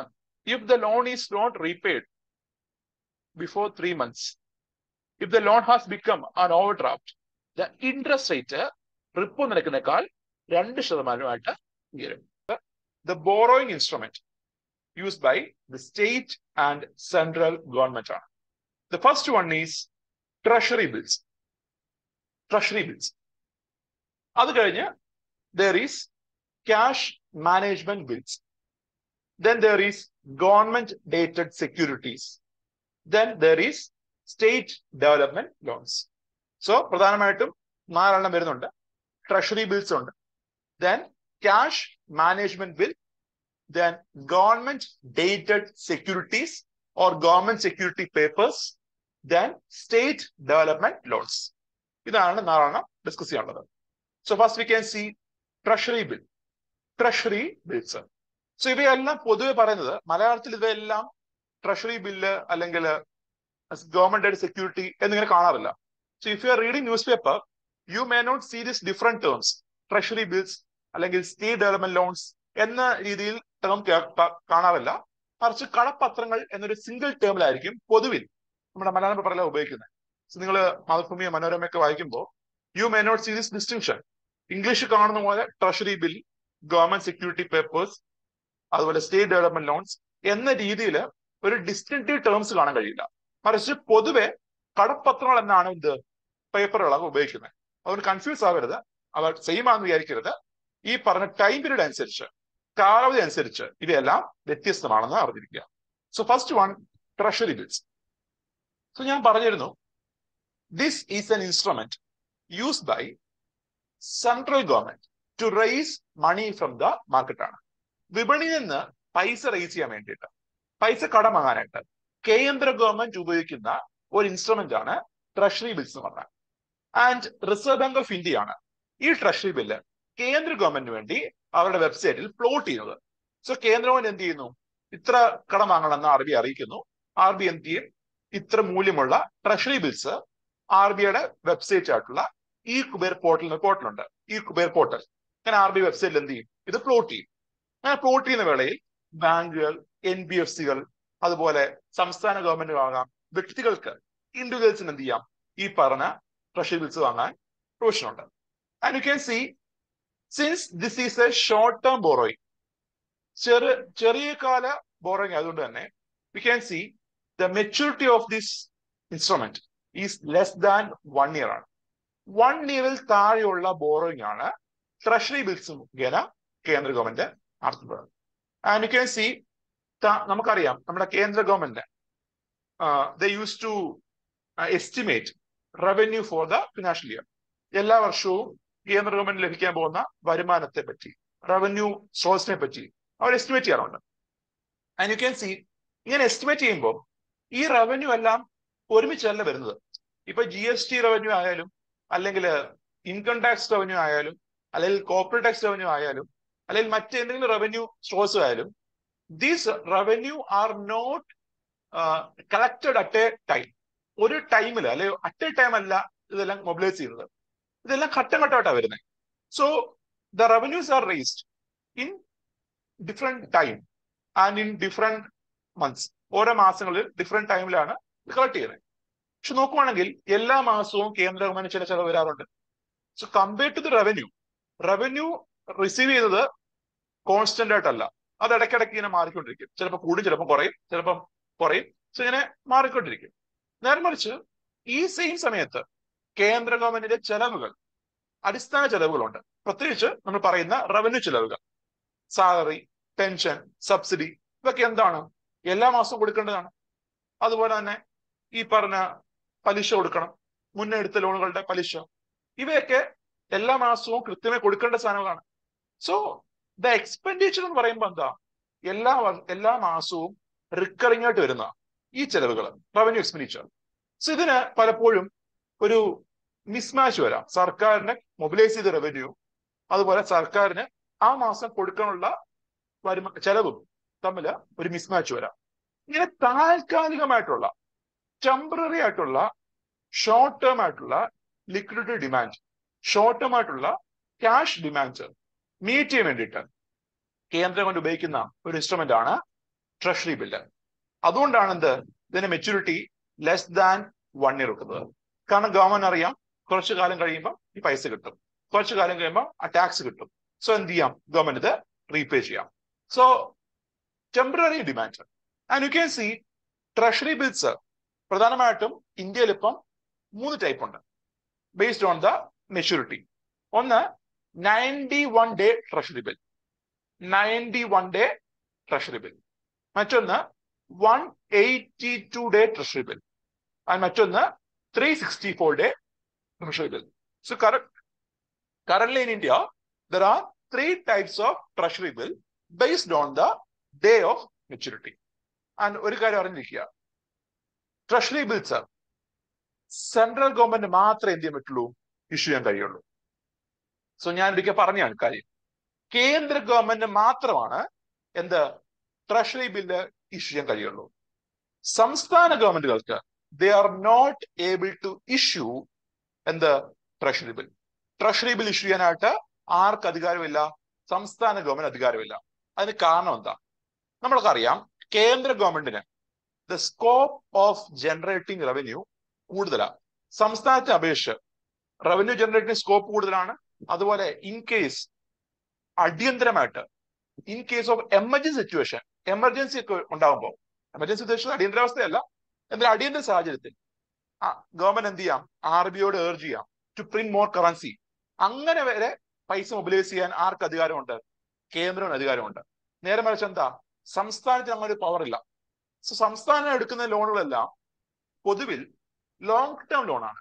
5 years to 40 years വരെ നീണ്ടു നിൽക്കുന്ന, 5 വർഷം മുതൽ 40 വർഷം വരെ നീണ്ടു നിൽക്കുന്ന ലോങ് ടേം ലോൺസ് ആയിരിക്കും സംസ്ഥാന ഗവൺമെന്റ് എടുക്കുന്നത്. അതിന് കാരണം എന്താ? The scope of revenue generation, the scope of money mobilization of center is much more than state. So കേന്ദ്ര ഗവൺമെന്റിന് ഇങ്ങനെ ചെറിയ രീതിയിലുള്ള ലോൺ എടുത്തു കഴിഞ്ഞാൽ പെട്ടെന്ന് എന്ത് ചെയ്യാം, പെട്ടെന്ന് പൈസ മൊബിലൈസ് ചെയ്ത് അടയ്ക്കാൻ പറ്റും. എന്നാൽ സംസ്ഥാനത്തിന് അങ്ങനെയല്ല. സംസ്ഥാനത്തിന് ഈ പറഞ്ഞ കേന്ദ്ര ഗവൺമെന്റിനെ പോലെ പെടുന്നനെ മൊബിലൈസ് ചെയ്ത്, മണി മൊബിലൈസ് ചെയ്ത് കടന്നു വെച്ചെടുക്കാൻ പറ്റണമെന്നില്ല.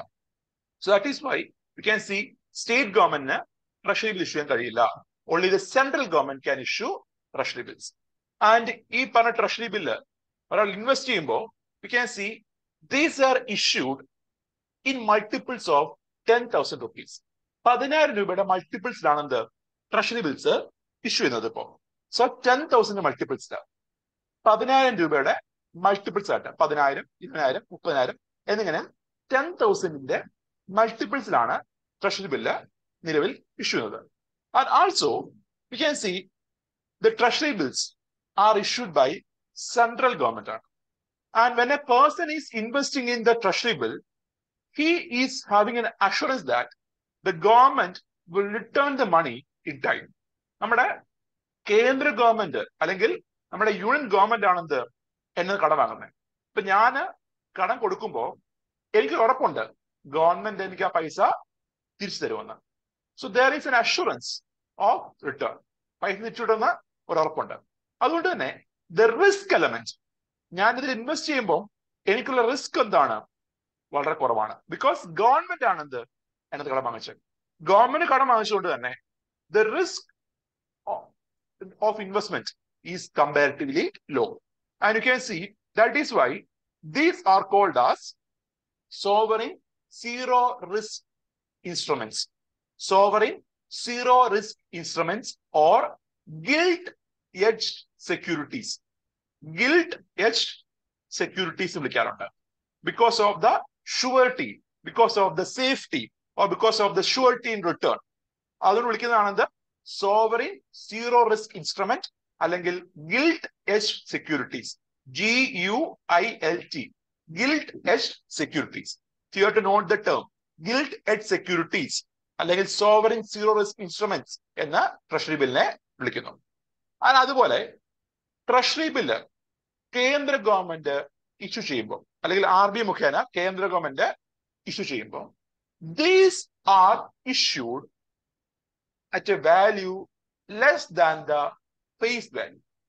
സോ നമ്മുടെ കേന്ദ്ര ഗവൺമെന്റ് ട്രഷറി ബില്ല് ഇഷ്യൂ ചെയ്യുന്ന വേളയിൽ എന്താ ഞാൻ പറഞ്ഞേ, these are issued at A price less than the face value or par value. അതായത് ഒരു ട്രഷറി ബില്ല് ഗവൺമെന്റ് ഇറക്കുന്ന വിചാരിക്കുക. ഞാൻ ഇൻവെസ്റ്റ് ചെയ്യാൻ പോകുമ്പോൾ എനിക്ക് ഈ ട്രഷറി ബില്ല് 10,000 രൂപയേക്കാൾ താഴെയായിരിക്കും എന്ത് വാങ്ങുന്നത്. സോ ഉദാഹരണം പറയുമ്പോൾ 10,000 റുപ്പീസിന്റെ ഒരു ട്രഷറി ബില്ല് ഞാൻ വാങ്ങാൻ ചെല്ലുമ്പോൾ I will be getting this treasury bill at the rate of 9,700 അല്ലെങ്കിൽ 9,500. 9,500 രൂപയ്ക്ക് എന്ത് ചെയ്യും? എനിക്ക് ട്രഷറി ബില്ല് ഗവൺമെന്റ് തരും, ഞാൻ വാങ്ങുന്ന ആളെ. അത് കഴിഞ്ഞ് ഞാൻ മെച്ചുർ ആവുന്ന സമയത്ത് ഈ പറഞ്ഞ ട്രഷറി ബില്ല് മെച്ചുർ ആവുന്ന സമയത്ത് ഞാൻ സബ്മിറ്റ് ചെയ്യുമ്പോൾ ട്രഷറി ബില്ല് ഞാൻ സബ്മിറ്റ് ചെയ്യുമ്പോൾ I will get the entire face value amount. So 9,500 എന്ത് ചെയ്യുന്നു? ഞാൻ ഇത് വാങ്ങും. എന്നിട്ട് മെച്യൂരിറ്റി സമയത്ത് ഇപ്പൊ 91 ഡേ ട്രഷറി ബില്ലാണെങ്കിൽ എന്താ അർത്ഥം? ഞാൻ ഇൻവെസ്റ്റ് ചെയ്ത് കഴിഞ്ഞ് 91 ദിവസം എന്ത് ചെയ്യും? ഈ ട്രഷറി ബില്ല് മെച്യൂർ ആവും. So when I M investing in this treasury bill on the 91st day, this treasury bill will get matured. So 91st day ഞാൻ ഈ ട്രഷറി ബില്ലുമായി ഗവൺമെന്റ് അപ്രോച്ച് ചെയ്യുമ്പോൾ ഗവൺമെന്റ് എന്ത് ചെയ്യും? എനിക്ക് ആ എൻറ്റയർ ഫേസ് വാല്യൂ എത്രയാണോ ആ ട്രഷറി ബില്ലിൽ രേഖപ്പെടുത്തിയിരിക്കുന്ന എമൗണ്ട്, അതിന്റെ ഫേസ് രേഖപ്പെടുത്തുന്ന എമൗണ്ട്, അതെന്ത് ചെയ്യും? എനിക്ക് തരും. ആ difference between the invested amount and the face value 500 രൂപ. ഇതായിരിക്കും എന്ത്? എന്റെ റിട്ടേൺ എന്ന് പറഞ്ഞാൽ അതായിരിക്കും എന്ത്? എന്റെ return. So you can see the treasury bills are issued at A value less than the face value ആണ്. ഫേസ് വാല്യൂവിനേക്കാൾ താഴെ അല്ലെങ്കിൽ they are issued at A discounted rate or they are issued at A value less than the par value എന്ന് പറയും. So discounted റേറ്റിലാണത് issue ചെയ്യുന്നത്. These treasury bills are called as zero coupon instruments. അതിന് കാരണം ഞാൻ പറയാം. ഞാൻ എന്താ പറഞ്ഞേ? നമ്മുടെ കേന്ദ്ര ഗവൺമെന്റ് ട്രഷറി ബിൽ ഇഷ്യൂ ചെയ്യുമ്പോൾ എന്താണ്? ഫേസ് വാല്യൂവിനേക്കാൾ ഒരു ഡിസ്കൗണ്ട് ചെയ്തിട്ടാണ് ട്രഷറി ബില്ല് ഇഷ്യൂ ചെയ്യുന്നത്. നേരെ മറിച്ച് നോർമൽ കേസിൽ നമ്മളെ ലോങ് ടേം ബോർ നടത്തുന്ന വിചാരിക്കാം. നമ്മുടെ കേന്ദ്ര ഗവൺമെന്റ് ഡേറ്റഡ് സെക്യൂരിറ്റീസ് വാങ്ങുമെന്ന് വിചാരിക്കാം.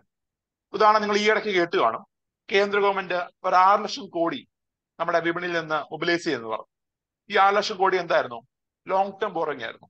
സോ യു ക്യാൻ സി, ഈ ലോങ് ടേം ബോറിംഗ് നടത്തുന്നു പറയുമ്പോൾ 5 മുതൽ 40 വർഷമായിരിക്കും എന്ത് ഇതിന് മെച്യൂരിറ്റി.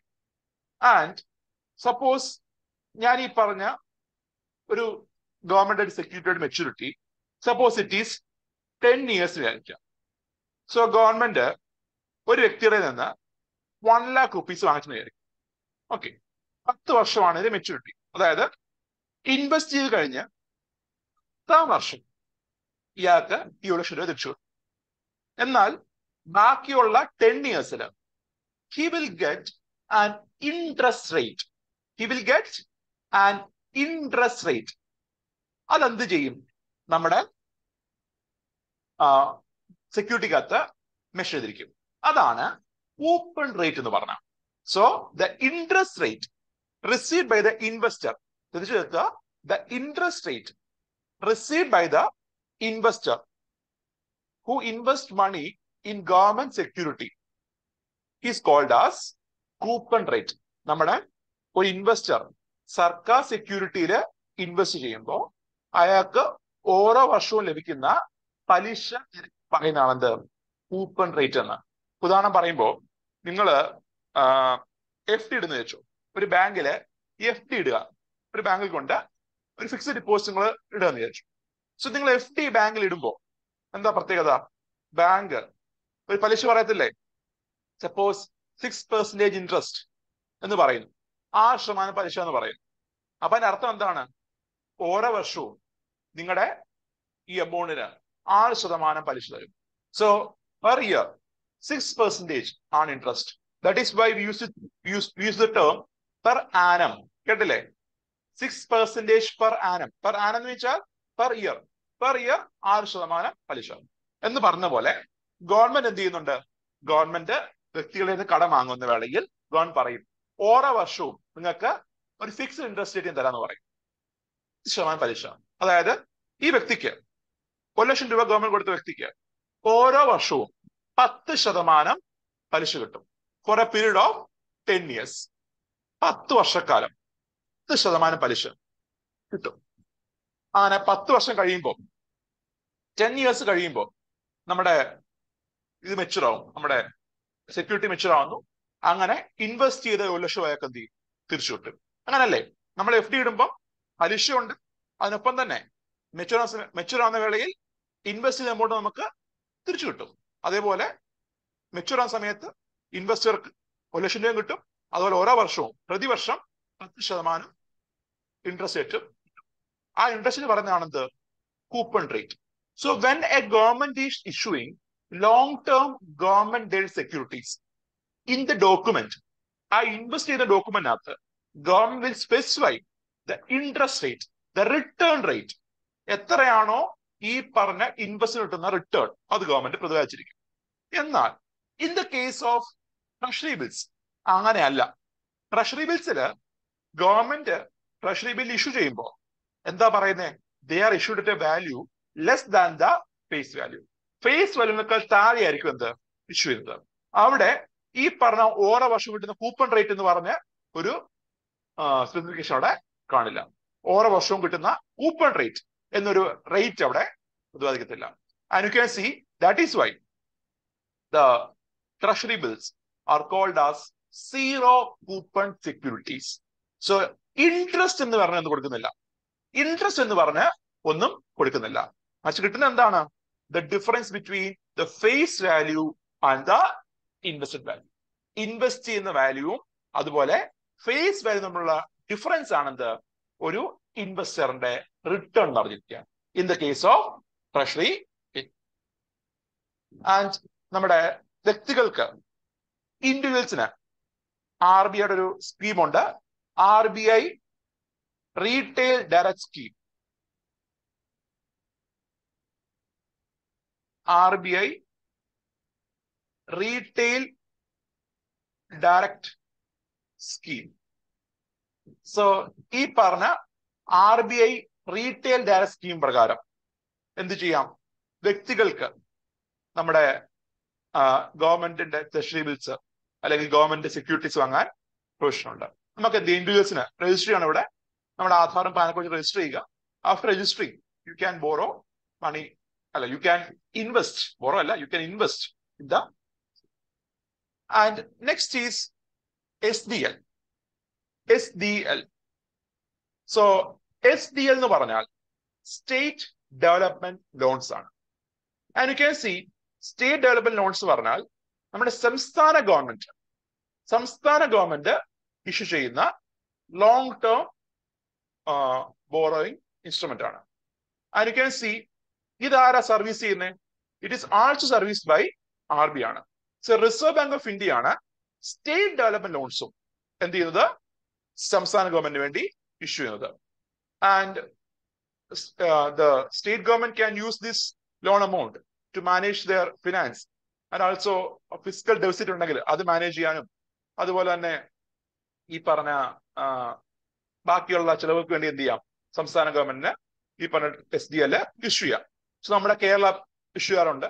നിങ്ങൾ കാണാറുണ്ടാവും കേരള ഗവൺമെന്റ് കടം വാങ്ങുന്നു. സോ ഈ കടം വാങ്ങുന്നു പറയുമ്പോൾ അത് ആക്ച്വലി എന്താണ്? സ്റ്റേറ്റ് ഡെവലപ്മെന്റ് ലോൺസ് ആണ്. ഈ 5 to 5 years മേലെയുള്ള, പൊതുവിൽ പറയുമ്പോൾ 1 year above ആണ് പറയുന്നെങ്കിലും പൊതുവിൽ പറയുമ്പോൾ 5 to 40 years ഒക്കെയാണ് എന്ത് ഇതിന് മെച്യൂരിറ്റി വരുന്നത്. And you can see the state development ലോൺസിന്റെ rate നോക്കുമ്പോൾ കമ്പയർഡ് ടു ഗവൺമെന്റ് സെക്യൂരിറ്റീസ്, നമ്മുടെ കേന്ദ്ര ഗവൺമെന്റ് സെക്യൂരിറ്റി ഇഷ്യൂ അല്ലോ, കേന്ദ്ര ഗവൺമെന്റിന്റെ സെക്യൂരിറ്റി അപേക്ഷിച്ച് സെൻട്രൽ ഗവൺമെന്റിന്റെ ഡേറ്റഡ് സെക്യൂരിറ്റി അപേക്ഷിച്ച് we can see the interest rate of SDL is high ആയിരിക്കും. അതിന് കാരണം the risk എന്താണ്? കൂടുതലാണ്. ഇപ്പൊ സെൻട്രൽ ഗവൺമെന്റിന്റെ റിസ്ക് എന്താ? വളരെ കുറവാണ്. എന്നാൽ സ്റ്റേറ്റിലേക്ക് ആവുമ്പോൾ റിസ്ക് കൂടാൻ തുടങ്ങും. ഇപ്പൊ നോക്കുമ്പോ ഓർമ്മയുണ്ടോ ഞാൻ പണ്ട് GST കോമ്പൻസേഷനെ പറ്റി പറഞ്ഞത്? GST കോമ്പൻസേഷൻ സ്കീം 2020-21 കാലഘട്ടത്തില് നമ്മുടെ കേന്ദ്ര ഗവൺമെന്റ് കളക്ട് ചെയ്തിരുന്ന GST കോമ്പൻസേഷൻ സെസ് അത് ഗണ്യമായി കുറഞ്ഞു. അങ്ങനെ കുറഞ്ഞപ്പോ കേന്ദ്ര government was unable to pay GST compensation fund to state. സംസ്ഥാനങ്ങൾക്ക് GST കോമ്പൻസേഷൻ കൊടുക്കാനായിട്ട് കഴിഞ്ഞില്ല. ആ വേളയിൽ സംസ്ഥാന ഗവൺമെന്റിനോട് കേന്ദ്ര ഗവൺമെന്റ് പറഞ്ഞു, നിങ്ങൾ എന്ത് ചെയ്യുക, നിങ്ങൾ വിപണിയിൽ നിന്ന് കടം വാങ്ങുക, എന്നിട്ട് പിന്നീട് പൈസ കിട്ടുമ്പോൾ ഞങ്ങൾ എന്ത് ചെയ്യാം, തിരിച്ചു തരാന്ന് പറഞ്ഞു. പക്ഷെ അപ്പൊ കുഴപ്പമെന്ന് വെച്ചാൽ സംസ്ഥാനങ്ങള് വിപണിയിൽ നിന്ന് അവർക്ക് വേണ്ട പൈസ കടം വാങ്ങുമ്പോൾ ഓരോ സംസ്ഥാനത്തിനും ഓരോ നിരക്കിലായിരിക്കും ലോൺ ലഭിക്കുന്നത്. ഇപ്പൊ തമിഴ്നാട്, കർണാടക, കേരള എടുക്കാം. സോ കമ്പയർഡ് ടു കേരള, തമിഴ്നാടിനും കർണാടകയും നല്ല റവന്യൂ ഉണ്ട്, ടാക്സ് റവന്യൂ ഉണ്ട്, അതേപോലെ തന്നെ അവരുടെ ഫിനാൻസ് കുറച്ചുകൂടെ സ്റ്റേബിൾ ആണ്. എന്നാൽ കേരളം എടുക്കുമ്പോൾ, കേരളത്തിന്റെ കേസ് പറയുമ്പോൾ ഫിനാൻസിൽ എന്താ ധാരാളം ഇഷ്യൂസ് ഉണ്ട്. പ്രത്യേകിച്ച് കടം പെരുകിക്കൊണ്ടിരിക്കുകയാണ്. ആളോഹരി കടം 3 lakh crore മേലെയാണ്. ആളോഹരി അല്ല, സോറി, മൊത്തത്തിൽ കടം 3 lakh crore മേലെയാണ്. 3 ലക്ഷം കോടിക്ക് മേലെയാണ് കേരളത്തിന്റെ പൊതുകടം എന്ന് പറഞ്ഞത്. ആ ആളോഹരി കടം കൊണ്ട് എത്ര ലക്ഷം കൊണ്ട് വരുന്നുണ്ട്. നല്ലൊരു എമൗണ്ട് ഡെറ്റ് ഉണ്ട്. അത് മാത്രമല്ല നമ്മുടെ റവന്യൂ സ്റ്റോഴ്സും വളരെ കുറവാണ്. So compared to Tamil Nadu and Karnataka, കേരളത്തിന്റെ അവസ്ഥ മോശമാണ്. അപ്പൊ കേരളം പോയി കടം വാങ്ങുമ്പോൾ നമുക്ക് റിസ്ക് കൂടുതലാണ്. കാരണം എന്താ, നമ്മുടെ ഫിനാൻസ് അത്യാവശ്യം മോശമാണ്. അപ്പൊ എന്താ, നമുക്ക് ഒരാൾ ലോൺ തരുമ്പോ ഇൻട്രസ്റ്റ് എന്തായിരിക്കും? കൂടുതലായിരിക്കും. കാരണം എന്താ, റിസ്ക് കൂടുതലാണ്. നേരെ വെച്ച് തമിഴ്നാടും കർണാടകയും ലോൺ എടുക്കുമ്പോൾ എന്താ, അവർ കുറച്ചു കിട്ടും. So when the central government urged the state to borrow money from the market to meet the compensation fund, എന്താ കുഴപ്പം? സംസ്ഥാനം പറഞ്ഞത്, ഈ പറഞ്ഞ സംസ്ഥാനം പോയി കടം വാങ്ങുമ്പോൾ there will be indifference in the interest rate paid by to be paid by the state. And also one more thing, കേന്ദ്ര ഗവൺമെന്റ് അന്ന് പറയുന്നില്ല നിങ്ങളുടെ പലിശ അല്ലെങ്കിൽ നിങ്ങൾ കടം എടുത്തോ, കടത്തിന് മേലെ കിട്ടുന്ന പലിശ നിങ്ങൾ കൊടുക്കാൻ എന്ത് പറയുന്നില്ല, കേന്ദ്ര ഗവൺമെന്റ് പറയുന്നില്ല. അവരെന്തേ പറയുന്നുള്ളൂ, നിങ്ങൾ കടമെടുത്തോ, ബാക്കി പൈസ കിട്ടുമ്പോൾ എന്ത് ചെയ്യാം, ഞങ്ങൾ തരാന്ന് മാത്രമേ പറഞ്ഞുള്ളൂ. സോ അപ്പോഴാണ് എന്ത് സംസ്ഥാനങ്ങൾ പറഞ്ഞത്, V are not ready to take loan. നിങ്ങൾ എന്ത് ചെയ്യുക, ലോൺ എടുക്കുക. കേന്ദ്രം എന്ത് ചെയ്യുക, ലോൺ എടുത്തിട്ട് തരിക. സോ അങ്ങനെ കേന്ദ്ര ഗവൺമെന്റ് എന്ത് ചെയ്തു, ലോൺ എടുത്തു. കാരണം എന്താ, കമ്പയർഡ് ടു സ്റ്റേറ്റ് കേന്ദ്ര ഗവൺമെന്റ് ലോൺ എടുക്കുവാണെങ്കിൽ എന്തായിരിക്കും പ്രത്യേകത? ഈ പറഞ്ഞ ഇൻട്രസ്റ്റ് കുറവായിരിക്കും. അതുപോലെ ഒരു യൂണിഫോം റേറ്റിൽ കേന്ദ്ര ഗവൺമെന്റിന് ലോൺ കിട്ടും. So that was the SDL, State Development Loans. And yes, and you may see there are two terms, CSF and GRF. കണ്ടോ? CSF and GRF ഇത് പറയുന്നതാണ് consolidated sinking fund.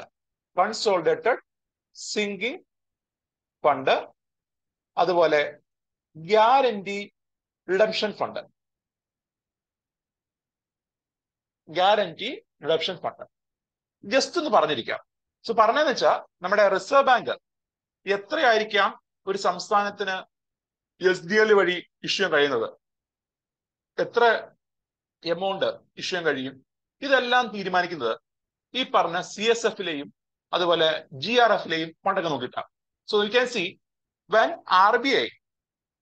RBI is plotting SDL for a state, ഒരു സംസ്ഥാന ഗവൺമെന്റിന് വേണ്ട state development loans reserve bank of India plot ചെയ്യുമ്പോൾ അത് എത്ര എമൗണ്ട് പ്ലോട്ട് ചെയ്യും, ആ എമൗണ്ട് തീരുമാനിക്കുന്നത്, അല്ലെങ്കിൽ എത്ര എമൗണ്ട് വരെ ഒരു സംസ്ഥാനത്തിന് കടം വാങ്ങാം എന്നൊക്കെ തീരുമാനിക്കുന്നത് RBIയുടെ കീഴിൽ സംസ്ഥാന ഗവൺമെന്റ് കീപ്പ് ചെയ്യുന്ന രണ്ട് ഫണ്ട് ഉണ്ട്.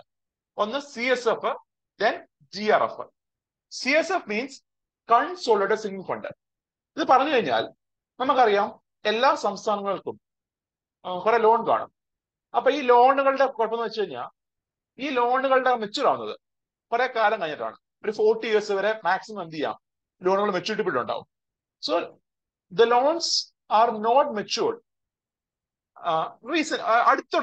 അടുത്തൊന്നും എന്ത് ചെയ്തില്ല, മെച്യൂറാകത്തില്ല, കുറെ കാലം കഴിഞ്ഞിട്ടാണ് മെച്യൂർ ആവുന്നത്. സോ കുറച്ച് കാലം കഴിയുമ്പോൾ, അല്ലെങ്കിൽ 10 കൊല്ലം കഴിയുമ്പോൾ ഈ ലോൺസ് മെച്യൂർ ആവുന്ന സമയത്ത് സംസ്ഥാന ഗവൺമെന്റ് മേലെ വലിയൊരു പ്രഷർ ഉണ്ടാകാം. So when the loans are getting matured after some time, ഒരു 10 years കഴിഞ്ഞിട്ട് ഈ ലോണുകൾ മെച്യൂർ ആവുന്ന സമയത്ത് സംസ്ഥാന ഗവൺമെന്റ് മേലെ വലിയൊരു പ്രഷർ ഉണ്ടാവാം. എന്തിനു വേണ്ടിയാണ്? ഈ ലോൺ എമൗണ്ട് തിരിച്ചടയ്ക്കാനായിട്ട്. അപ്പൊ അങ്ങനെ വരുമ്പോ എന്താ, it can cos serious impact on the development activities of state. സംസ്ഥാനത്തിന്റെ ഡെവലപ്മെന്റ് ആക്ടിവിറ്റി എന്ത് ചെയ്യാം, അത് ബാധിക്കാം. അങ്ങനെ ഉണ്ടാതിരിക്കാൻ വേണ്ടിയിട്ട് RBI പറയുന്നു, എല്ലാ സംസ്ഥാനവും അവരുടെ, RBI അല്ല ആദ്യം പറഞ്ഞ, ഫിനാൻസ് കമ്മീഷൻ പറഞ്ഞു എല്ലാ സംസ്ഥാനവും കുറച്ചായിട്ട് നമ്മുടെ കുടുക്കയില് പൈസ എടുത്തില്ലേ, അതുപോലെ എല്ലാ സംസ്ഥാനവും കുറച്ചായിട്ട് എന്ത് ചെയ്യുക, ഈ പറഞ്ഞ RBIയുടെ കീഴില് ഒരു ഫണ്ട് കീപ്പ് ചെയ്യുക. എന്തിനു വേണ്ടിയാണ്? അവർക്ക് ഭാവിയിൽ കൊടുക്കേണ്ട ലോണ്, ഭാവിയിൽ കൊടുക്കേണ്ട മെച്യൂർ ആവുമ്പോൾ തിരിച്ചടക്കേണ്ട ലോണുകൾ ആ സമയത്ത് പൈസ കണ്ടെത്താനായിട്ട് കുറേശ്ശെ എന്ത് ചെയ്യുക, ഒരു എമൗണ്ട് കീപ്പ് ചെയ്യുക. സോ അങ്ങനെ വരുമ്പോ എന്താ, വലിയൊരു പ്രഷർ ഉണ്ടാകത്തില്ല സംസ്ഥാനത്തിന് മേലെ. കാരണം എന്താ, അവരൊരു 10 വർഷം കൊണ്ട് അല്ല 20 വർഷം കൊണ്ട് കുറേശ്ശെ എന്ത് ചെയ്തിട്ടുണ്ട്, ഈ പറഞ്ഞ CSFല് ഇട്ടിട്ടുണ്ട്. അവർക്ക് എന്ത് ചെയ്യാം, ലോൺ തിരിച്ചടയ്ക്കാൻ വേണ്ടി ഉപയോഗിക്കാം. സോ അതാണ് ഈ CS എന്ന് പറയുന്നത്. CSF, consolidated sinking fund. It is mainly used by the state, അല്ലെങ്കിൽ RBI കീപ്പ് ചെയ്യുന്ന ഫണ്ടാണ് for the state, mainly to repay loans in the future. ഭാവിയിൽ ലോണുകൾ റീപേ ചെയ്യേണ്ടി വരുമ്പോൾ ആ സമയത്ത് പൈസ കണ്ടെത്താൻ വേണ്ടിയാണ് ഈ ഒരു ഫണ്ട് കീപ്പ് ചെയ്യുന്നത്. Then next is guarantee redemption fund. So നിങ്ങൾ പലപ്പോഴും കാണുന്നതാണ്, സംസ്ഥാന ഗവൺമെന്റും കേന്ദ്ര ഗവൺമെന്റും ഗ്യാരണ്ടി നിൽക്കാറുണ്ട് പല ലോണുകളുടെ മേലെ. ഉദാഹരണം പറയുമ്പോൾ നമ്മുടെ ആത്മനിർഭർ ഭാരത് പാക്കേജ് വന്നല്ലോ, ആത്മനിർഭർ ഭാരത് പാക്കേജ്. അപ്പൊ ആ സമയത്ത് നമ്മുടെ MSMEകൾക്ക്, ചെറുകിട വ്യവസായങ്ങൾക്ക് നമ്മുടെ കേന്ദ്ര ഗവൺമെന്റ് ഒരു 2 ലക്ഷം കോടിയുടെ ലോൺ ഗ്യാരണ്ടി നൽകിയിരുന്നു. അതായത് നിലവിൽ ലോൺ ഉള്ള MSMEകൾക്ക് ഒരു കൊളാട്ടറും ഇല്ലാതെ, ഒരു ഈടും വെക്കാതെ ബാങ്ക് എന്ത് ചെയ്യുക, ലോൺ പ്രൊവൈഡ് ചെയ്യുക. ആ ലോണിന് മേലെ ആര് ഗ്യാരണ്ടി നിൽക്കും? കേന്ദ്ര ഗവൺമെന്റ് ഗ്യാരണ്ടി നിൽക്കും. അതായത് ഒരു ചെറുകിട സ്ഥാപനം ആ ലോൺ തിരിച്ചടച്ചില്ല എങ്കിൽ ആര് റീപേ ചെയ്തുകൊള്ളാം? കേന്ദ്ര ഗവൺമെന്റ് റീപേ ചെയ്തുകൊള്ളാമെന്ന് കേന്ദ്ര ഗവൺമെന്റ് ഗ്യാരണ്ടി ചെയ്യുകയാണ്. ഏത് സമയത്ത് എന്നറിയാം? കോവിഡ് ടൈമിൽ. കാരണം കോവിഡ് ടൈമിൽ ഇന്നോട്ടു എന്താണ് ഈ ഒരു MSMEകളെ ഒന്ന് പുനരുജ്ജീവിപ്പിക്കാനാണ്, റിക്കവർ ചെയ്യാനായിട്ട് എന്ത് ചെയ്തതാണ് ഗവൺമെന്റ് എടുത്ത നടപടിയാണ്. എന്താണ്? നിലവിൽ ലോണുള്ള MSMEകൾ ബാങ്കിനെ അപ്രോച്ച് ചെയ്യുമ്പോൾ സാറിന് എന്ത് വേണം? ഒരു ഈട് വെക്കണം. ഇവിടെ എന്താ പറഞ്ഞേ? ഈട് വേണ്ട. ആര് ഗ്യാരണ്ടി നിൽക്കും? ഗവൺമെന്റ് ഗ്യാരണ്ടി നിൽക്കും, കേന്ദ്ര ഗവൺമെന്റ് ഗ്യാരണ്ടി നിൽക്കും. അപ്പൊ ഇൻ കേസ് ഈ ലോണ് ചെറുകിട സംരംഭം തിരിച്ചടച്ചില്ല എങ്കിൽ ആര് കൊടുക്കും? കേന്ദ്ര ഗവൺമെന്റ് കൊടുക്കും. ഇതുപോലെ സംസ്ഥാനങ്ങളും പല ലോണുകൾക്ക് മേലെയും ഗ്യാരണ്ടി നിൽക്കാറുണ്ട്. ആള് ലോൺ തിരിച്ചടച്ചില്ലെങ്കിൽ ആരുടെ ലയബിലിറ്റിയെ കൊടുക്കാനായിട്ട്? സംസ്ഥാന ഗവൺമെന്റ് ലയബിലിറ്റി ചെയ്യാം. അതുപോലെ നമ്മുടെ കിഫ്ബി കടമെടുക്കുന്നു, ആരുടെ ലയബിലിറ്റിയാണ് തിരിച്ചു കൊടുക്കാനായിട്ട്? സംസ്ഥാന ഗവൺമെന്റ് ആണ്. ഇതുപോലെ നമ്മുടെ കേന്ദ്ര ഗവൺമെന്റ് സംസ്ഥാന ഗവൺമെന്റ് എവിടേക്കാണോ ഗ്യാരണ്ടി നിൽക്കുന്നത്, ഏതൊക്കെ ലോണിന് മേലെയോ ഏതൊക്കെ സ്കീമിന് മേലെയോ ആണ് ഗ്യാരണ്ടി നിൽക്കുന്നത്, ആ സമയത്ത് ഇൻ കേസ് ആ ലോൺ തിരിച്ചടച്ചില്ല എങ്കിൽ ആര് കൊടുക്കേണ്ടി വരും? സംസ്ഥാനങ്ങൾ കൊടുക്കേണ്ടി വരും. അപ്പൊ അങ്ങനെയുള്ള വേളയിൽ പൈസ കണ്ടെത്താൻ വേണ്ടി കീപ്പ് ചെയ്യുന്ന ഫണ്ടാണ് ഗ്യാരണ്ടി റിഡംഷൻ ഫണ്ട്. ഇതാണ് GRF, ഒരു ഗ്യാരണ്ടി റിഡംഷൻ ഫണ്ട്. എന്തിനു വേണ്ടിയാണ്? സംസ്ഥാന ഗവൺമെന്റ് ഗ്യാരണ്ടി നിൽക്കുന്ന ഏതെങ്കിലും ലോണ്, ആ ലോൺ തിരിച്ചടച്ചില്ലെങ്കിൽ ആര് കൊടുക്കണം? സംസ്ഥാന ഗവൺമെന്റ് കൊടുക്കേണ്ടി വരും. അപ്പൊ അങ്ങനെ എന്ത് ചെയ്യുന്നു? ഈ GRF വഴി കുറച്ച് പൈസ കീപ്പ് ചെയ്യുന്നു. CSF loan തിരിച്ചടയ്ക്കാനായിട്ട്, GRF guarantee redeem ചെയ്യാനായിട്ട് അറിഞ്ഞിരിക്കുക. ഇതൊക്കെ നോക്കിയിട്ടാണ് എന്ത് നമ്മുടെ RBI എത്രയായിരിക്കാം ലിമിറ്റ്, എത്രയായിരിക്കാം എമൗണ്ട് സംസ്ഥാന ഗവൺമെന്റ് ഫ്ലോട്ട് ചെയ്യാൻ കഴിയുന്നത് എന്നൊക്കെ തീരുമാനിക്കുന്നത്. അറിഞ്ഞിരിക്കേട്ട് നോട്ട് മച്ച് ഇമ്പോർട്ടന്റ്. CSF-ഉം GRF-ഉം അത്ര ഇമ്പോർട്ടന്റ് അല്ല. ഈ ടേം അറിഞ്ഞിരിക്കുക, കാരണം എക്സാം പോയിന്റ് അത്ര ഇമ്പോർട്ടന്റ് അല്ല. അറിഞ്ഞിരിക്കുക, there is a term CSF, Consolidated Sinking Fund, and GRF, Guarantee Redemption Fund. ഇത് RBI സംസ്ഥാന ഗവൺമെന്റ് കീപ്പ് ചെയ്യുന്ന ഫണ്ടാണ്. ആൻഡ് ഇത് റെക്കമെൻഡ് ചെയ്യുന്നത് ഫിനാൻസ് കമ്മീഷനാണ്. ഫിനാൻസ് കമ്മീഷനാണ് ഈ ഒരു ഫണ്ട് കീപ്പ് ചെയ്യാനായിട്ട് റെക്കമെൻഡ് ചെയ്യുന്നത്. മാൻഡേറ്ററി ആയിരുന്നില്ല. ആദ്യം കുറച്ച് സംസ്ഥാനം ഉള്ളായിരുന്നു, പക്ഷെ പിന്നെ ഇപ്പം മെജോറിറ്റി സംസ്ഥാനവും എന്ത് ചെയ്തിട്ടുണ്ട്? ഈ ഒരു ഫണ്ട് കീപ്പ് ചെയ്യുന്നുണ്ട്. സാറേ, പിന്നെ ഇത് നേരത്തെ പറഞ്ഞ ട്രഷറി ബില്ല് പോലെ തന്നെ പബ്ലിക്കിനും മേടിക്കാൻ പറ്റുന്നതാണോ ഈ ബോൺസിന്? പറ്റും. SDL അല്ലേ? അതിന്റെ എണ്ണം സ്റ്റേറ്റ് ആണ് സാർ തീരുമാനിക്കുന്നത്? അതായത് സ്റ്റേറ്റ് ഗവൺമെന്റ്സ് ആണോ തീരുമാനിക്കുന്നത് എത്ര എണ്ണം ഇഷ്യൂ ചെയ്യണമെന്നുള്ള? SDL ആണോ? SDL എത്ര എമൗണ്ട് എന്നുള്ളത് ഈ പറഞ്ഞ സ്റ്റേറ്റും RBIയോട് തീരുമാനിക്കുകയാണ്. ചുമ്മാ പറ്റത്തില്ല. കാരണം നമുക്ക് കടം വാങ്ങാനായിട്ട് കുറെ ക്രൈറ്റീരിയ ഉണ്ട്. സംസ്ഥാനത്ത് കടം വാങ്ങാനായിട്ട് പ്രത്യേകിച്ച് സെൻട്രൽ ഗവൺമെന്റ് ക്രൈറ്റീരിയ ഉണ്ട്. ഒരു വർഷം എത്ര എമൗണ്ട് കടം വാങ്ങാം, വിപണിയിൽ നിന്ന് കടം വാങ്ങാം, അതുപോലെ കേന്ദ്ര ഗവൺമെന്റ് കടം വാങ്ങാം എന്ന ക്രൈറ്റീരിയ പറയുന്നുണ്ട്. അതുപോലെ സംസ്ഥാന ഗവൺമെന്റും RBIയും തമ്മിലുള്ള ഈ പറഞ്ഞ GRF-ഉം CSF ഉള്ള ഫണ്ടുകൾ കൺസിഡർ ചെയ്യുന്നുണ്ട്. 3 പേരാണ് തീരുമാനിക്കുന്നത്. കേന്ദ്ര ഗവൺമെന്റ്, സംസ്ഥാനം, അതുപോലെ RBI. 3 പാർട്ടി ഇൻവോൾവ് ചെയ്യുന്നുണ്ട്. സംസ്ഥാന ഗവൺമെന്റ് കടം വാങ്ങുമ്പോൾ എത്ര ലിമിറ്റ്, അതുപോലെ എത്ര എമൗണ്ട് അറ്റ് എ ടൈം വാങ്ങാം, ഇതെല്ലാം ഈ 3 പാർട്ടീസിന് റോളുണ്ട്. സംസ്ഥാനത്തിന് മാത്രം പറ്റത്തില്ല. സംസ്ഥാന മെജോറിറ്റി എങ്കിലും. അങ്ങനെ ചെയ്യുമ്പോഴേ സാർ ഇപ്പം ഒരു സ്റ്റേറ്റിന് വേണ്ടിയിട്ടായിരിക്കില്ല ഇത് ഇഷ്യൂ ചെയ്യണം. അപ്പൊ അത് ആ സ്റ്റേറ്റിന്റെ പബ്ലിക്കിന് മാത്രമാണോ അത് പർച്ചേസ് ചെയ്യാൻ പറ്റുന്നത്, അതോ അത് അങ്ങനെയാണോ? അത് അങ്ങനെയല്ല. ഇഷ്യൂ ഒന്ന് കോമൺ ആയിട്ടാണ്. ബാങ്കുകൾക്ക് വാങ്ങാം. കാരണം പറയട്ടെ, ഈ പറഞ്ഞ SDL-ഉം ഗവൺമെന്റ് സെക്യൂരിറ്റി പേപ്പർ ആയാലും ട്രഷറി ബില്ലായാലും ആർക്കും വേണമെങ്കിലും വാങ്ങാം. അത് ആ വ്യക്തികൾക്ക് മാത്രമൊന്നുമല്ല. നമ്മുടെ സ്റ്റേറ്റിലുള്ള ആളുകൾക്ക് വാങ്ങാം, പുറമെ ഉള്ളവർക്ക് വാങ്ങാം, ഇന്ത്യക്കകത്തുള്ള എല്ലാവർക്കും വാങ്ങാൻ പറ്റും. ഈ ബാങ്കുകൾ, NBFC-കൾ, നോൺ ബാങ്കിങ് ഫിനാൻസ് കമ്പനീസ്, അതുപോലെ there is a term called primary dealers. കേട്ടുണ്ടോ? Primary dealers അങ്ങനെ പറഞ്ഞാൽ അറിയത്തില്ലായിരിക്കും. ഞാൻ ഒരു കമ്പനിയുടെ പേര് പറയാം. Morgan Stanley കേട്ടുണ്ടോ? മോർഗൻ സ്റ്റാൻലി എന്നൊരു പേര് കേട്ടുണ്ടോ സാറേ? അല്ലെങ്കിൽ ഗോൾഡ്മാൻ സാച്ച്.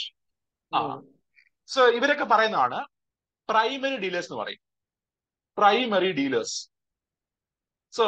ഗോൾഡ്മാൻ സാച്ച്, മോർഗൻ സ്റ്റാൻലി, ഇവരൊക്കെ പറയുന്നതാണ് പ്രൈമറി ഡീലേഴ്സ്. ഇതുപോലെ ഇന്ത്യയിലും ധാരാളം പ്രൈമറി ഡീലേഴ്സ് ഉണ്ട്.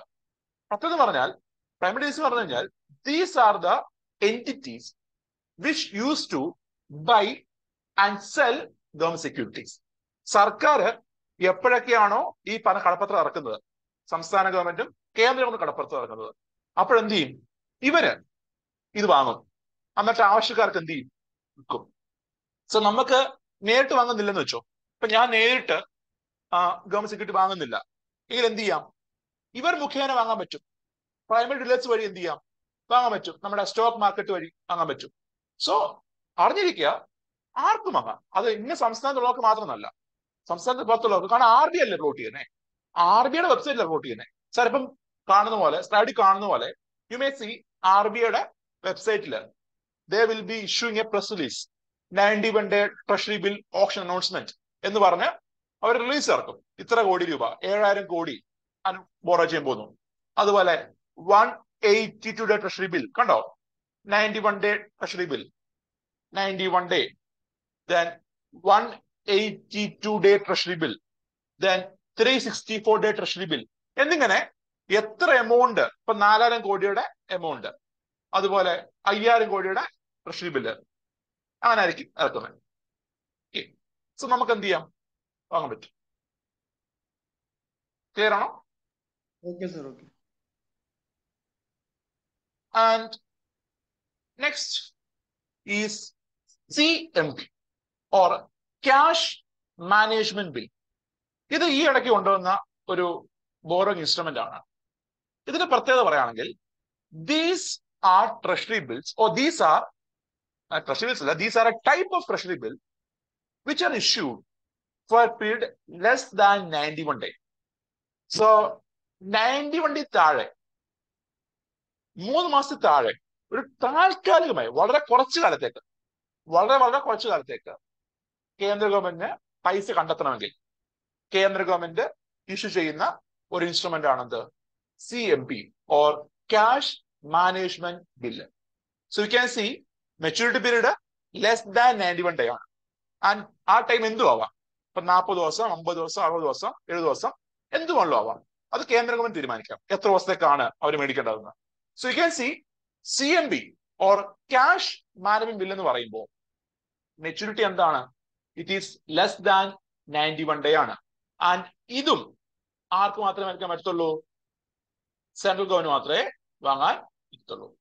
And similar to treasury bill, cash management bill are also issued at a value less than the face value. Face വാല്യൂവിനേക്കാൾ കുറച്ചാണെന്ത് cash management ബില്ലും ഇഷ്യൂ ചെയ്യുന്നത്. Mature ആവുന്ന വേളയിൽ ഈ പറഞ്ഞ full amount, face value amount ആർക്ക് കിട്ടും? ഇൻവെസ്റ്ററിന് ലഭിക്കുന്നതായിരിക്കും. And ഇതും എന്ത് ചെയ്യാം? വ്യക്തികൾക്ക് വാങ്ങാം. കാരണം RBIയുടെ വെബ്സൈറ്റ് റിപ്പോർട്ട് ചെയ്യുന്നത് anyone in India can purchase this. RBI പറയുന്ന, RBI അലോ ചെയ്യുന്ന ആർക്കും ഈ പറഞ്ഞ പൈസ വാങ്ങാൻ പറ്റും. സോറി, ഈ പറഞ്ഞ ബില്ല് വാങ്ങാൻ പറ്റും. And this is an example of a CMB. 41 day CMB കണ്ടോ? 41 day ക്യാഷ് മാനേജ്മെന്റ് ബിൽ കണ്ടോ? 91 ഡേ താഴെ മെച്യൂരിറ്റി ഉള്ളതല്ലേ? So 41 day cash management bill എന്ന് പറയും.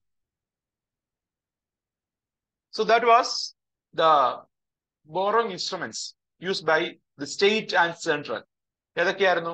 Treasury bill, cash management bill, state development loans, then government dated securities. ഇതിൽ government dated security എന്ന് പറയുമ്പോഴാണ് അതിന്റെ മെച്യൂരിറ്റി 40 years വരെ കോറുണ്ട്. ലോങ് ടേം ബോറോയിന് വേണ്ടി ഉപയോഗിക്കുന്നതാണ് government dated security. And when they are issued, the government will specify the interest rate or the return to be received by the investor. എത്രയായിരിക്കാം ഒരു investor കിട്ടുന്ന return, അത് പ്രസിദ്ധീകരിക്കും. അതാണെന്ത്? കൂപ്പൺ റേറ്റ് എന്ന് പറഞ്ഞ. So treasury bill ആണെങ്കിൽ അങ്ങനല്ല. Treasury bill are called as zero coupon securities. Treasury bill പറയുന്നത് എന്താ? Zero coupon security. And the next function. So that was the second function, banker to the government. So first function എന്തായിരുന്നു? Issuer of currency notes. അല്ലേ? RBI is the sole issuer of currency notes in India. That was the first function of RBI. The second function is RBI act as banker to the government. The third function is custodian and manager of foreign reserve in India. Forex means foreign exchange reserve. Forex എന്ന് വെച്ചാൽ the term forex എന്താണ്? Foreign exchange reserve. അതാണ് ഈ forex reserve ഉദ്ദേശിക്കുന്നത്, foreign exchange reserve. So നോക്കുമ്പോ RBI plays a role in maintaining the value of rupee in the market. നമ്മുടെ രൂപയുടെ മൂല്യം അത് മെയിൻറ്റെയിൻ ചെയ്യുന്നതിൽ ഒരു റോള് RBIക്ക് ഉണ്ട്. And it also maintain a foreign reserve, foreign exchange reserve in the country to manage the fall or rise of Indian rupee. Indian രൂപയുടെ മൂല്യം കുറയുന്ന വേളയിലും കൂടുന്ന വേളയിലും നമ്മുടെ റിസർവ് ബാങ്ക് എന്ത് ചെയ്യുന്നുണ്ട്? ഇന്ത്യയില് ഫോറിൻ എക്സ്ചേഞ്ച് റിസർവ് അത് യൂസ് ചെയ്യുന്നുണ്ട്. And you can see it buys and sells foreign exchange from the market. നമ്മുടെ റിസർവ് ബാങ്ക് വിപണിയിൽ നിന്ന് ഫോറിൻ എക്സ്ചേഞ്ച് വാങ്ങുകയും വിൽക്കുകയും ചെയ്യുന്നുണ്ട്. The next function is supervisory functions. So RBI is the key regulator of money market. അല്ലെ നമ്മുടെ ബാങ്കുകളെ NBFC ഒക്കെ റെഗുലേറ്റ് ചെയ്യുന്നതിൽ RBIക്ക് റോൾ ഉണ്ട്. It issues license to banks and it also issues various guidelines, various policies to banks for them to follow. ബാങ്കുകൾ follow ചെയ്യാൻ വേണ്ടിയിട്ട് ചില ഗൈഡ് ലൈൻസും എന്ത് ചെയ്യാറുണ്ട്? റിസർവ് ബാങ്ക് ഇഷ്യൂ ചെയ്യാറുണ്ട്. And also you can see 2 act പ്രകാരമാണ് RBI ബാങ്കുകളെ regulate ചെയ്യുന്നത്. പ്രധാനമായിട്ട് 2 ആക്ട് ഉണ്ട്. ഒന്ന് 1934 RBI ആക്ട്, മറ്റൊന്ന് 1949 banking regulation act. These 2 acts gives extreme power to RBI to control the bank system. ഈ കൺട്രോൾ വഴിയാണ് നമ്മുടെ പബ്ലിക്കിന് ബാങ്കിങ് മേഖലയിൽ ഒരു confidence RBI ഉറപ്പുവരുത്തുന്നത്. The next function is bankers bank and controller of credit. So RBI is regarded as banker of all banks, അല്ലെങ്കിൽ ബാങ്കുകളുടെ bank എന്നറിയപ്പെടുന്ന bank RBI ആണ്. സോ ഒരു ബാങ്കിന് പൈസയ്ക്ക് ആവശ്യം വരുമ്പോൾ ദേ ക്യാൻ അപ്രോച്ച് RBI. ഒരു ബാങ്കിന് ഇമ്മീഡിയറ്റ് ആയിട്ട് എന്തെങ്കിലും ക്യാഷ് ക്രഞ്ച് ഫേസ് ചെയ്യുമ്പോൾ they can approach RBI. That is the main advantage. And also ഒരു ബാങ്കിൽ എന്തെങ്കിലും ഇഷ്യൂ ഉണ്ടെങ്കിൽ, if there is any fraud activity or if there is any condition for failure, RBI എന്ത് ചെയ്യും? ഉടനെ ഇടപെടും. RBI will take measures to resolve the issues in the bank. And അതിന് പറയുന്നതാണ് prompt corrective action. Prompt corrective action. Prompt corrective action. So അത് പറഞ്ഞു കഴിഞ്ഞാൽ suppose ഒരു ബാങ്ക് RBI പറയുന്ന നയമൊന്നും അംഗീകരിക്കുന്നില്ല. അവര് സപ്പോസ് അവിടുത്തെ കിട്ടാക്കടമായ പെരുകുന്നു, അത് ചില ഫ്രോഡ് ഉണ്ടാവുന്നു, അല്ലെങ്കിൽ ഈ പറഞ്ഞ RBI പറഞ്ഞ ഗൈഡ് ലൈൻസ് ഈ ബാങ്ക് ഫോളോ ചെയ്യുന്നില്ല. സോ എന്താ? ദ മിസ്മാനേജ്മെന്റ് ആണെന്ന് വിചാരിക്കുക. ഒരു ബാങ്കില് മിസ്മാനേജ്മെന്റ് ആണ്. ആ സമയത്ത് ഈ പറഞ്ഞ ബാങ്ക് തകരാൻ പോകുന്ന അവസ്ഥ വരികയാണ്. സോ എന്ത് ചെയ്യാം? RBI can take prompt corrective action against the bank. ആ ബാങ്കിനെതിരെ PCA, പ്രോംപ്റ്റ് കറക്റ്റീവ് ആക്ഷൻ എന്ന് പറഞ്ഞ് ഒരു നടപടി എടുക്കാം. അത് പ്രകാരം ഈ ബാങ്കിനെ RBI കൺട്രോൾ ചെയ്യും, നേരിട്ട് കൺട്രോൾ ചെയ്യുകയാണ്. അവിടുത്തെ ബോർഡ് ഓഫ് ഡയറക്ടേഴ്സ്, ഈ പറഞ്ഞ ബാങ്കിന്റെ തീരുമാനങ്ങൾ, ഇവയെല്ലാം RBI എന്ത് ചെയ്യും? നടത്തും. അല്ലെങ്കിൽ ആ പറഞ്ഞ ബാങ്കിന്റെ പ്രധാനപ്പെട്ട എല്ലാ തീരുമാനങ്ങളിലും RBIയുടെ ഒരു മേൽനോട്ടം ഉണ്ടാവും. RBI എന്ത് ചെയ്യും? ആ ബാങ്കിനെ ഏറ്റെടുക്കുന്ന പോലെ. It is like RBI is taking over the bank. So എന്താ? ആ ബാങ്കിന്റെ എല്ലാ പ്രവർത്തനങ്ങളിലും RBI എന്ത് ചെയ്യും? തീരുമാനം എടുക്കും. RBI can override the decisions of board. ഈ പറഞ്ഞ ബാങ്കിന്റെ ബോർഡ്, അതിനെ ബോർഡ് ഓഫ് ഡയറക്ടേഴ്സ്, അവരെ ഓവർറൈഡ് ചെയ്യാൻ എന്താ RBIക്ക് കഴിയുന്നതായിരിക്കും. സോ അതാണ് പ്രോംപ്റ്റ് കറക്റ്റീവ് ആക്ഷൻ എന്ന് പറഞ്ഞത്. ആൻഡ് ഇങ്ങനെ ഡിഫറെന്റ് ക്രൈറ്റീരിയ ഉണ്ട്. പ്രോംപ്റ്റ് കറക്റ്റീവ് ആക്ഷൻ 1, 2, 3 ക്രൈറ്റീരിയ ഉണ്ട്. So depending on the situation ബാങ്കിന്റെ നിലവിലെ സ്ഥിതി അനുസരിച്ച് എന്താ ഡിഫറെന്റ് കമ്പാർട്ട്മെന്റിൽ RBI എന്ത് ചെയ്യും? ഈ ബാങ്കിനെ കീപ്പ് ചെയ്യും. എന്നിട്ട് എന്ത് ചെയ്യാം? അവരെ മാനേജ് ചെയ്യും. അപ്പൊ ഈ ഇടയ്ക്ക് നിങ്ങൾ കേട്ട് കാണും യെസ് ബാങ്കിന്റെ ഒരു issue. So yes ബാങ്കിനെതിരെ there was this prompt corrective action. So yes bank ഈ പറഞ്ഞ ധാരാളം ഇഷ്യൂ പെട്ടു. അതിന്റെ എന്താണ് കുറെ ഫ്രോഡ് ഒക്കെ ഉണ്ടായി. Also there was various challenges in yes bank. ആ സമയത്ത് എന്താ ബാങ്ക് തകരാം അല്ലെങ്കിൽ നടപടി എടുത്തില്ലെങ്കിൽ ബാങ്ക് ഫെയിൽ ആവുന്ന ഒരു അവസ്ഥ ഉണ്ടായി. RBI invoked prompt corrective action in that bank.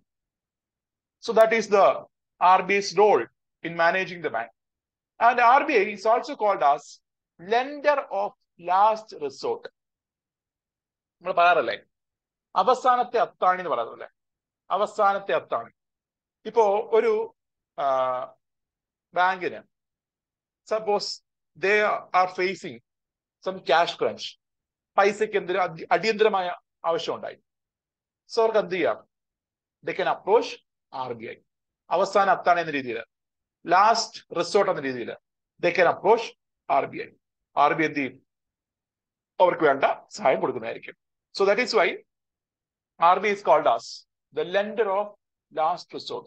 So ഒരു ബാങ്കിന് അടിയന്തര സാഹചര്യത്തിൽ they can approach RBI for the final solution, അല്ലെങ്കിൽ for the final hope. ആയിട്ട് എന്ത് ചെയ്യാം? RBI അപ്രോച്ച് ചെയ്യാം.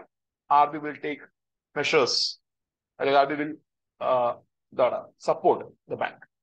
And also you can see RBI used to keep some reserves of bank. നമ്മുടെ ബാങ്കുകളൊക്കെ ഒരു നിശ്ചിത എമൗണ്ട് ബാങ്കിൽ RBI എന്ത് ചെയ്യണം? കീപ്പ് ചെയ്യണം. അതാണ് cash reserve ratio. We will discuss in detail further. എന്താണ് ക്യാഷ് റിസർവ് റേഷ്യോ? മലയാളത്തിൽ പറഞ്ഞാൽ കരുതൽ ധനാനുപാതം. സോ എല്ലാ ബാങ്കും അവർക്ക് കിട്ടിയ നിക്ഷേപത്തിന്റെ ഒരു share, every bank need to keep A share of there deposit with the RBI. അതാണ് CRR or cash reserve ratio എന്ന് പറഞ്ഞത്. ആൻഡ് യു ക്യാൻ സി ഇതേപോലെ തന്നെ RBI is trying to control ഈ പറഞ്ഞ CRR മാത്രമല്ല ബാക്കി ചില ഇൻസ്ട്രുമെന്റ്സ് ഉപയോഗിച്ചുകൊണ്ട് via using different instruments. RBI used to control the credit creation in the economy. നമ്മുടെ വിപണിയിൽ ക്രെഡിറ്റ് ക്രിയേറ്റ് ചെയ്യപ്പെടുന്നത് അല്ലെങ്കിൽ ലോണുകളുടെ അവൈലബിലിറ്റി ഇത് എന്ത് ചെയ്യുന്നുണ്ട്? RBI കൺട്രോൾ ചെയ്യുന്നുണ്ട്. So via various instruments RBI used to control the credit creation. RBI used to control the interest rate in the economy.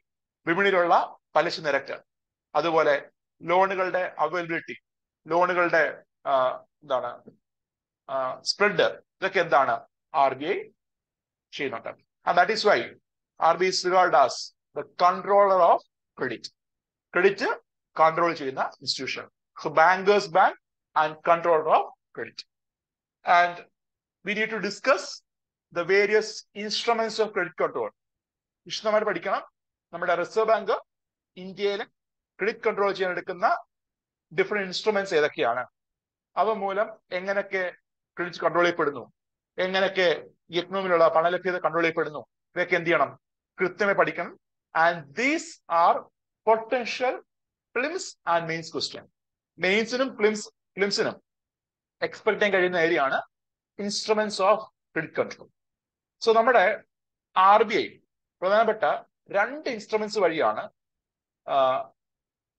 എക്കണോമിയിലുള്ള credit control ചെയ്യുന്നത്. And these are called as quantitative instruments of credit control and qualitative instruments of credit control.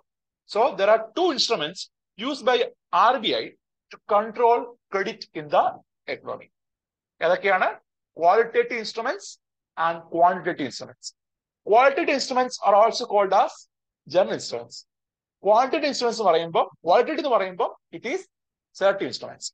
ഇതിൽ പറയട്ടെ, in the case of quantitative instruments, RBI will be more specific regarding the rates or ratios.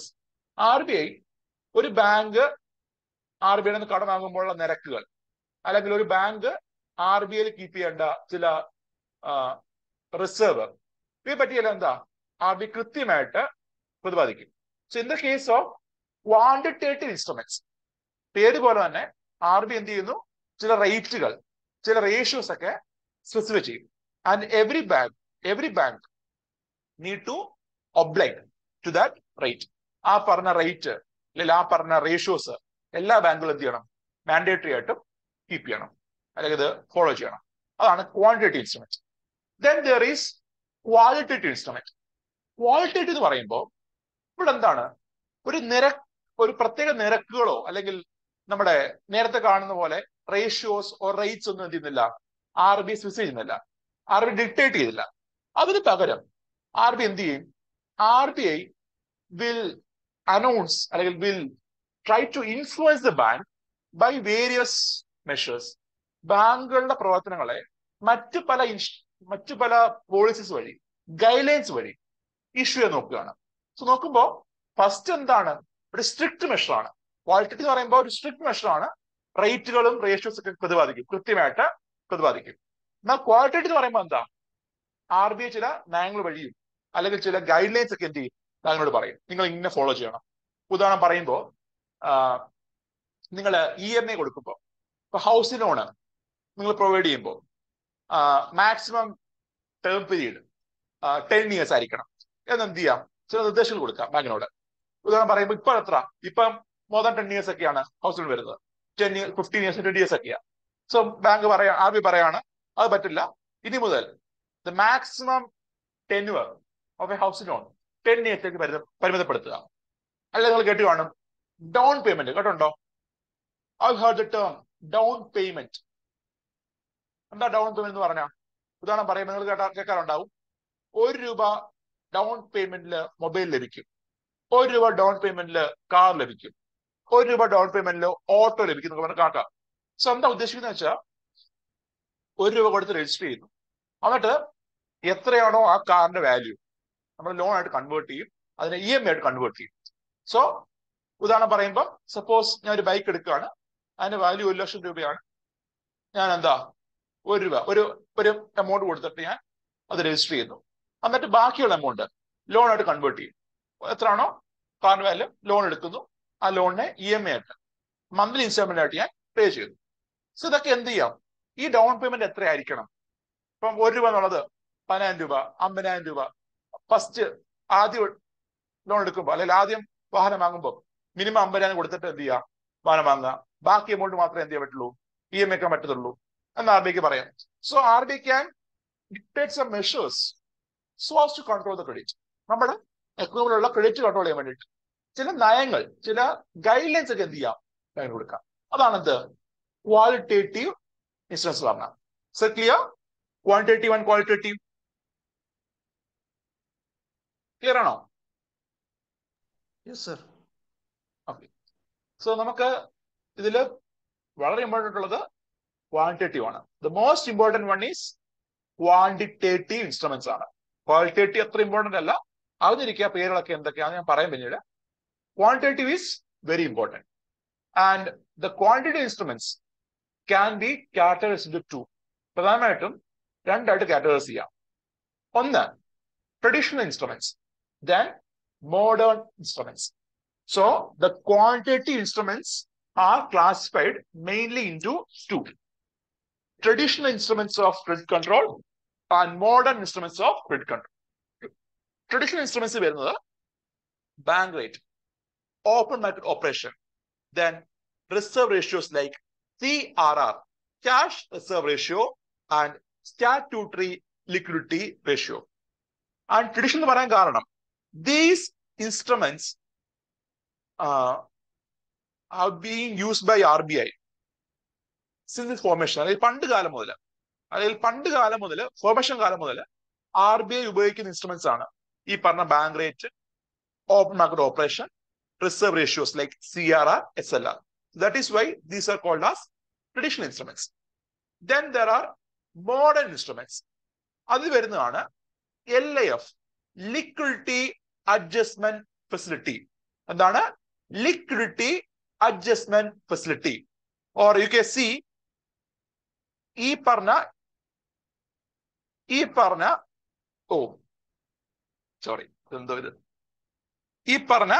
LAF വരുന്നതാണ് നമ്മുടെ repo, reverse repo ഒക്കെ. നമ്മൾ കാണുന്ന repo rate, reverse repo rate, ഇതെല്ലാം വരുന്നത് എവിടെയാണ്? LAF എന്ന് പറഞ്ഞ മെഷറിനകത്താണ്, ഇൻസ്ട്രുമെന്റിനകത്താണ്. അതുപോലെ there is one more term, MSF or marginal standing facility. So നോക്കുക, quantitative instruments of credit control രണ്ടെണ്ണം ഉണ്ട്. Traditional ഇൻസ്ട്രുമെന്റ്സും modern ഇൻസ്ട്രുമെന്റ്സും. ട്രഡീഷണൽ ഇൻസ്ട്രുമെന്റ്സ് എന്ന് പറയുമ്പോൾ they are been in use for long time, കുറെ നാളായിട്ട് യൂസ് ചെയ്യുന്നതാണ്, അല്ലെങ്കിൽ from the formation of RBI. Modern എന്ന് പറയുമ്പോൾ റീസെന്റ് വന്നതാണ്, ഒരു 1990s ശേഷം. ഇപ്പം റിപ്പോ ഒക്കെ പറയുമ്പോൾ 1990s ശേഷമാണ്, 1990s കഴിഞ്ഞാണ് റിപ്പോ ഒക്കെ RBI തുടങ്ങുന്നത്. So repo rate, reverse repo rate, അതുപോലെ മാർജിനൽ സ്റ്റാൻഡിംഗ് ഫെസിലിറ്റി, ഇവയൊക്കെയാണ് എന്ത്? Modern instruments of credit control. ആ പേര് അറിഞ്ഞിരിക്കുക. ക്യാഷ് റിസർവ് റേഷ്യോ, നമ്മുടെ CRR is prescribed in RBI Act of 1934. So Reserve Bank of India Act 1934 പ്രകാരമാണ് CRR എന്ത് ചെയ്യുന്നത്? RBI മെയിൻറ്റെയിൻ ചെയ്യുന്നത്.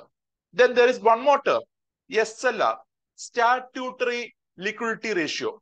ഇത് പറഞ്ഞു കഴിഞ്ഞാൽ ഒരു ബാങ്ക് അവർക്ക് കിട്ടുന്ന നിക്ഷേപത്തിന്റെ ഒരു ഷെയർ ബാങ്ക് എന്ത് ചെയ്യണം? ലെൻഡ് ചെയ്യാതെ, ലോൺ കൊടുക്കാതെ അവരുടെ തന്നെ വോൾട്ടിൽ എന്ത് ചെയ്യുക? കീപ്പ് ചെയ്യുക. അതാണ് SLR, സ്റ്റാറ്റ്യൂട്ടറി ലിക്വിഡിറ്റി റേഷ്യോ. മറ്റെന്താണ് CRR എന്ന് പറഞ്ഞാൽ? എന്താ? ബാങ്കിൽ കീപ്പ് ചെയ്യേണ്ട പൈസ. ഒരു ബാങ്ക് കിട്ടിയ നിക്ഷേപത്തിന്റെ എത്ര എമൗണ്ട് RBIയിൽ കീപ്പ് ചെയ്യണം. CRR എന്താ? ഒരു ബാങ്ക് കിട്ടിയ ഡിപ്പോസിറ്റിന്റെ എത്ര ഷെയർ RBIയിൽ കീപ്പ് ചെയ്യണം, അതാണ് CRR. SLR എന്ന് പറഞ്ഞാൽ എന്താ? ഒരു ബാങ്ക് കിട്ടിയ നിക്ഷേപത്തിന്റെ എത്ര എമൗണ്ട് അവരുടെ തന്നെ അക്കൗണ്ടിൽ കീപ്പ് ചെയ്യണം, അതാണ് എന്ത്? SLR, സ്റ്റാറ്റ്യൂട്ടറി ലിക്വിഡിറ്റി റേഷ്യോ എന്ന് പറഞ്ഞാൽ. And we will discuss that further. So before we discuss this SLR and CRR, we need to discuss some concepts. First one ആണ് liquidity എന്ന term. So the term liquidity ഒരു miscellaneous term ആണ് liquidity. So liquidity means the easiness of converting an asset into cash. So ഒരു അസറ്റിനെ cash ആയി മാറ്റാനുള്ള ഒരു easiness, അതിന് പറയുന്നതാണ് എന്ത്? ലിക്വിഡിറ്റി എന്ന് പറഞ്ഞാൽ. So the term liquidity എന്ന് വെച്ചാൽ എന്താ? The ease of converting an asset into cash. And highly liquid asset എന്ന് പറഞ്ഞാൽ, അല്ലെങ്കിൽ ഒരു അസറ്റ് ഹൈലി ലിക്വിഡ് ആണെന്ന് പറഞ്ഞു കഴിഞ്ഞാൽ അതിന്റെ മീനിങ് എന്ന് വെച്ചാൽ this asset can be converted into cash without losing value. മൂല്യം നഷ്ടപ്പെടാതെ, മൂല്യത്തിൽ ഒരു കുറവുമില്ലാതെ ഒരു അസറ്റിനെ, ഒരു ആസ്തിയെ ക്യാഷ് ആയി കൺവേർട്ട് ചെയ്യാൻ കഴിയുകയാണെങ്കിൽ that is called as highly liquid asset. For example, നമ്മുടെ ഗോൾഡ് ഒരു ഹൈലി ലിക്വിഡ് അസറ്റ് ആണ്. അതുപോലെ സർക്കാർ ഇഷ്യൂ ചെയ്യുന്ന കടപ്പത്രങ്ങൾ, ഗവൺമെന്റ് ഇഷ്യൂ ചെയ്യുന്ന treasury bill, government security paper, അതാണ് GSEC എഴുതിയിരിക്കുന്നത്. GSEC മീൻസ് ഗവൺമെന്റ് സെക്യൂരിറ്റീസ്, അതാണ് GSEC എഴുതിയിരിക്കുന്നത്. So government securities, treasury bills, അതുപോലെ നമ്മുടെ ബാങ്കിലുള്ള demand deposit, current deposit, savings deposit, നമുക്ക് എന്ത് ചെയ്യാം? എളുപ്പം തന്നെ ക്യാഷ് ആയി കൺവേർട്ട് ചെയ്യുന്നതല്ലേ. So we can see easiness of converting an asset in to cash. ഒരു ആസ്തിയെ, ഒരു അസറ്റിനെ ക്യാഷായി എളുപ്പം കൺവേർട്ട് ചെയ്യാൻ കഴിയുകയാണെങ്കിൽ that asset is highly liquid. ഒരു കണ്ടീഷൻ ഉണ്ട്, ഇങ്ങനെ കൺവേർട്ട് ചെയ്യുമ്പോൾ അതിന്റെ വാല്യൂ എന്ത് ചെയ്യാൻ പാടില്ല? കുറയരുത്, അതിന്റെ വാല്യൂവിൽ വലിയ കുറവുണ്ടാവരുത്. നേരെ മറിച്ച് there is one more term which is relatively illiquid asset. For example, home, real estate, sculptures, ഇതൊക്കെ നോക്കുവാണെങ്കിൽ നമുക്ക് എന്താ പെട്ടെന്ന് അങ്ങ് കൺവേർട്ട് ചെയ്യാൻ പറ്റത്തില്ല. ഇപ്പൊ ഒരു വീട്, നമ്മുടെ വീടുണ്ട്, ഗോൾഡ് ഉണ്ട്. സോ ഗോൾഡ് എന്ത് ചെയ്യാം? ഒരു ബാങ്ക് കൊണ്ടുപോയി കഴിഞ്ഞ്, അല്ലെങ്കിൽ എവിടെയെങ്കിലും ഒരു പണയസ്ഥാനത്ത് കൊണ്ടുപോയി കഴിഞ്ഞാൽ നമ്മുടെ അണ്ണൻ പറഞ്ഞ പോലെ വീട്ടിൽ സ്വർണം വെച്ചിട്ട് എന്തിന് നാട്ടിൽ കീണ് നടപ്പും, ഇല്ലേ? സോ ഈ നമുക്ക് എന്താ ഗോൾഡ് ക്യാഷ് കൺവേർട്ട് ചെയ്യാം. നേരെ മറിച്ച് ഈ പറഞ്ഞ വസ്തുവോ, എനിക്ക് ലാൻഡ് ഉണ്ട്, ഒരു വീടുണ്ട്, ആ വീട് വിൽക്കണമെങ്കിൽ അല്ലെങ്കിൽ ക്യാഷ് കൺവേർട്ട് ചെയ്യണമെങ്കിൽ there is some time. അതുപോലെ അങ്ങനെ വിൽക്കുമ്പോൾ ഐ കനോട്ട് അഷ്യൂർ ദാറ്റ് അതിന്റെ വാല്യൂ കുറയുമെന്ന് പറയാൻ പറ്റില്ല. പക്ഷെ ഗോൾഡ് ആണല്ല, പെട്ടെന്ന് എന്താ 1 പവൻ അങ്ങനെ ഇരിപ്പുണ്ട്, എനിക്ക് ഉടനെ എന്ത് ചെയ്യാം, ക്യാഷ് ആയിട്ട് കൺവേർട്ട് ചെയ്യാം. 1 പവൻ എത്രയാണോ വില അതെനിക്ക് കിട്ടും. So that is the relevance. And next we need to discuss money supply. The term money supply important ആണ്. ഇപ്പൊ നിങ്ങൾ പലപ്പോഴും കേൾക്കുന്നതാണ്, നമ്മൾ ആദ്യം തൊട്ട് പറയുന്നതാണ്, മണി സപ്ലൈ കൂടി, മണി സപ്ലൈ കുറഞ്ഞു. When we discussed the national income accounting, we have discussed vicious cycle and virtuous cycle. ഓർമ്മയുണ്ടോ? നമ്മൾ ദേശീയ വരുമാനം സമയത്ത് നമ്മൾ വിഷ്യസ് സൈക്കിൾ ഓഫ് ഗ്രോത്തും അതുപോലെ വിർച്വസ് സൈക്കിൾ ഓഫ് ഗ്രോത്തും പറഞ്ഞു. വിഷ്യസ് സൈക്കിൾ ഓഫ് ഗ്രോത്ത് എന്ന് പറയാൻ എന്താ? വിഷ്യസ് സൈക്കിൾ എന്ന് പറയുമ്പോൾ ഒരു നെഗറ്റീവ് സൈക്കിളാണ്. സോ നമ്മുടെ എക്കണോമിയിൽ ഇൻവെസ്റ്റ്മെന്റ് കുറയുന്നു, ഇൻവെസ്റ്റ്മെന്റ് കുറയുന്നതനുസരിച്ച് നിർമ്മാണം കുറയുന്നു, നിർമ്മാണം കുറയുന്നതനുസരിച്ച് ആളുകളുടെ വരുമാനം കുറയുന്നു. സോ വരുമാനം കുറയുന്നതനുസരിച്ച് എക്കണോമിയിൽ ആളുകൾക്ക് ലഭിക്കുന്ന എന്താണ്, ആളുകളുടെ പർച്ചേസിംഗ് പവർ കുറയുന്നു. ആ സമയത്ത് നമ്മൾ പറഞ്ഞ ടേമാണ് മണി സപ്ലൈ കുറയും, വിപണിയിലുള്ള പണ ലഭ്യത കുറയും, അല്ലെ? അതേപോലെ വിർച്വസ് സൈക്കിൾ പറഞ്ഞപ്പോഴും പറഞ്ഞു മണി സപ്ലൈ എന്ന ടേം. സോ എന്താണ് money supply? Money supply means it refers to the total stock of money which is in circulation among the public at a point of time.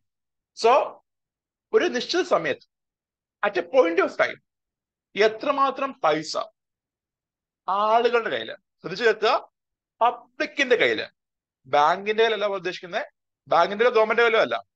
It is the total stock of money in circulation among the public at a point of time. അതാണ് എന്ത്?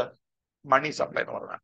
So ഈ പറഞ്ഞ money supply is crucial for determining the interest rate.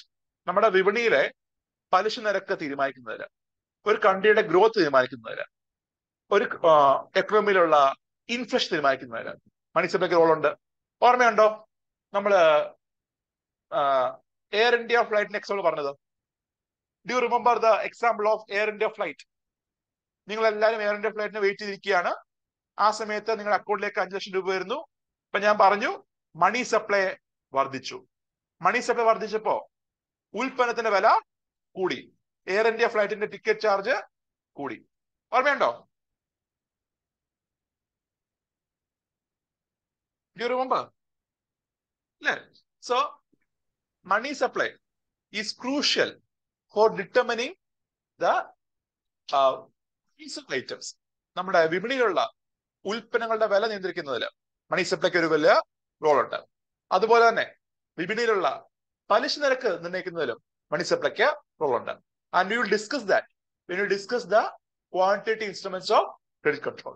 So നമ്മുടെ RBI money supply measure ചെയ്യാനായിട്ട് 3 terms ആണ് പറയുന്നത്. 4 terms ആണ് പറയുന്നത്. M1, M2, M3, M4. So these are the 4 aggregates. So these are the 4 aggregates used by RBI in the context of money supply. M1, M2, M3, M4. ഇതിൽ M3 ആണ് നമ്മൾ aggregate money supply, അല്ലെങ്കിൽ നമ്മൾ money supply എന്ന് പറയുമ്പോൾ പൊതുവെ ഉപയോഗിക്കുന്നത്. So നമ്മുടെ മണി സപ്ലൈ മെഷർ ചെയ്യാനായിട്ട് 4 ടേംസ് ഉണ്ട്, അല്ലെങ്കിൽ 4 ഇൻഡിക്കേറ്റേഴ്സ് ഉണ്ട്. M1, M2, M3, M4. അതിൽ M3 is most important. And M3 is regarded as the aggregate money supply in the economy. നമ്മുടെ വിപണിയിലുള്ള പൊതുവായ മണി സപ്ലൈ എന്ന് പറഞ്ഞാൽ ഏതാണ്? M3 ആണെന്ന് അറിഞ്ഞിരിക്കുക.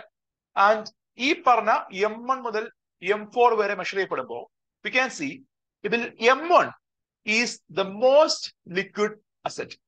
M1 എന്ന് പറഞ്ഞ മെഷർ ആണ് മോസ്റ്റ് ലിക്വിഡ് ആയിട്ട് വരുന്നത്. And M4 is the least liquid. And നമുക്ക് നോക്കാം, ഓരോന്നും എന്താ നോക്കാം. So M1, the term M1, and all these notes are taken from NCERT ആണ് കേട്ടോ. +2 NCERT എന്നാണ് ഇതെല്ലാം എടുത്തേക്കുന്നത്. ആൻഡ് M1 എന്ന് പറയുമ്പോൾ M1 is the sum of currency notes and coins held by public and demand deposit of public in bank. So നമ്മുടെ coins, പബ്ലിക്കിനുള്ള cash, bank keep ചെയ്യുന്ന demand deposit, അതാണ് എന്ത് M1 എന്ന് പറഞ്ഞാൽ. സോ ദ ടേം M1 എന്ന് പറഞ്ഞാൽ എന്താ RBI define ചെയ്യുന്നേ? M1 എന്ന് പറഞ്ഞ indicator as per RBI they are defining M1 as currency and coins and notes. So currency coins note, currency held by public plus demand deposit in ബാങ്കിലുള്ള demand ഡെപ്പോസിറ്റും അതുപോലെ തന്നെ currency held by പബ്ലിക്കും. നമ്മൾ പറഞ്ഞിരുന്നു liquidity പറഞ്ഞപ്പോ the most liquid asset എന്താ? Cash ആണ്. കാരണം ക്യാഷിനെ cash convert ചെയ്യണമെങ്കിൽ പാടില്ലല്ലോ. ക്യാഷ് ഇപ്പൊ എന്തെങ്കിലും 500 ഉണ്ട്, 500 ആക്കി മാറ്റാൻ പാടില്ല. So cash to cash conversion എളുപ്പമാണ്. So you can see currency or cash is A high liquid asset. അത് കഴിഞ്ഞ് വരുന്നത് എന്താ? ഡിമാൻഡ് ഡെപ്പോസിറ്റ് ആണ്.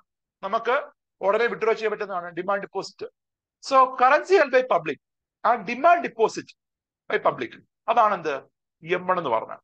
ആൻഡ് ഈ M1 എന്ന് പറഞ്ഞ ടേമിനകത്ത് നമ്മുടെ ബാങ്കോ RBIയോ ഗവൺമെന്റോ കീപ്പ് ചെയ്യുന്ന ഡെപ്പോസിറ്റ് വരില്ല. സോ അറിഞ്ഞിരിക്കുക, in the money supply or in the M1 term എന്ത് മാത്രമേ ഉള്ളൂ? ആളുകൾ ബാങ്ക് കീപ്പ് ചെയ്യുന്ന ഡെപ്പോസിറ്റ്, ആളുകൾ കൈവെക്കുന്ന ക്യാഷ്. അല്ലാതെ ഗവൺമെന്റ് ബാങ്ക് കീപ്പ് ചെയ്യുന്ന പൈസയുണ്ട്. ഗവൺമെന്റ് എന്ത് ചെയ്യാറുണ്ട്? ബാങ്ക് പൈസ കീപ്പ് ചെയ്യും.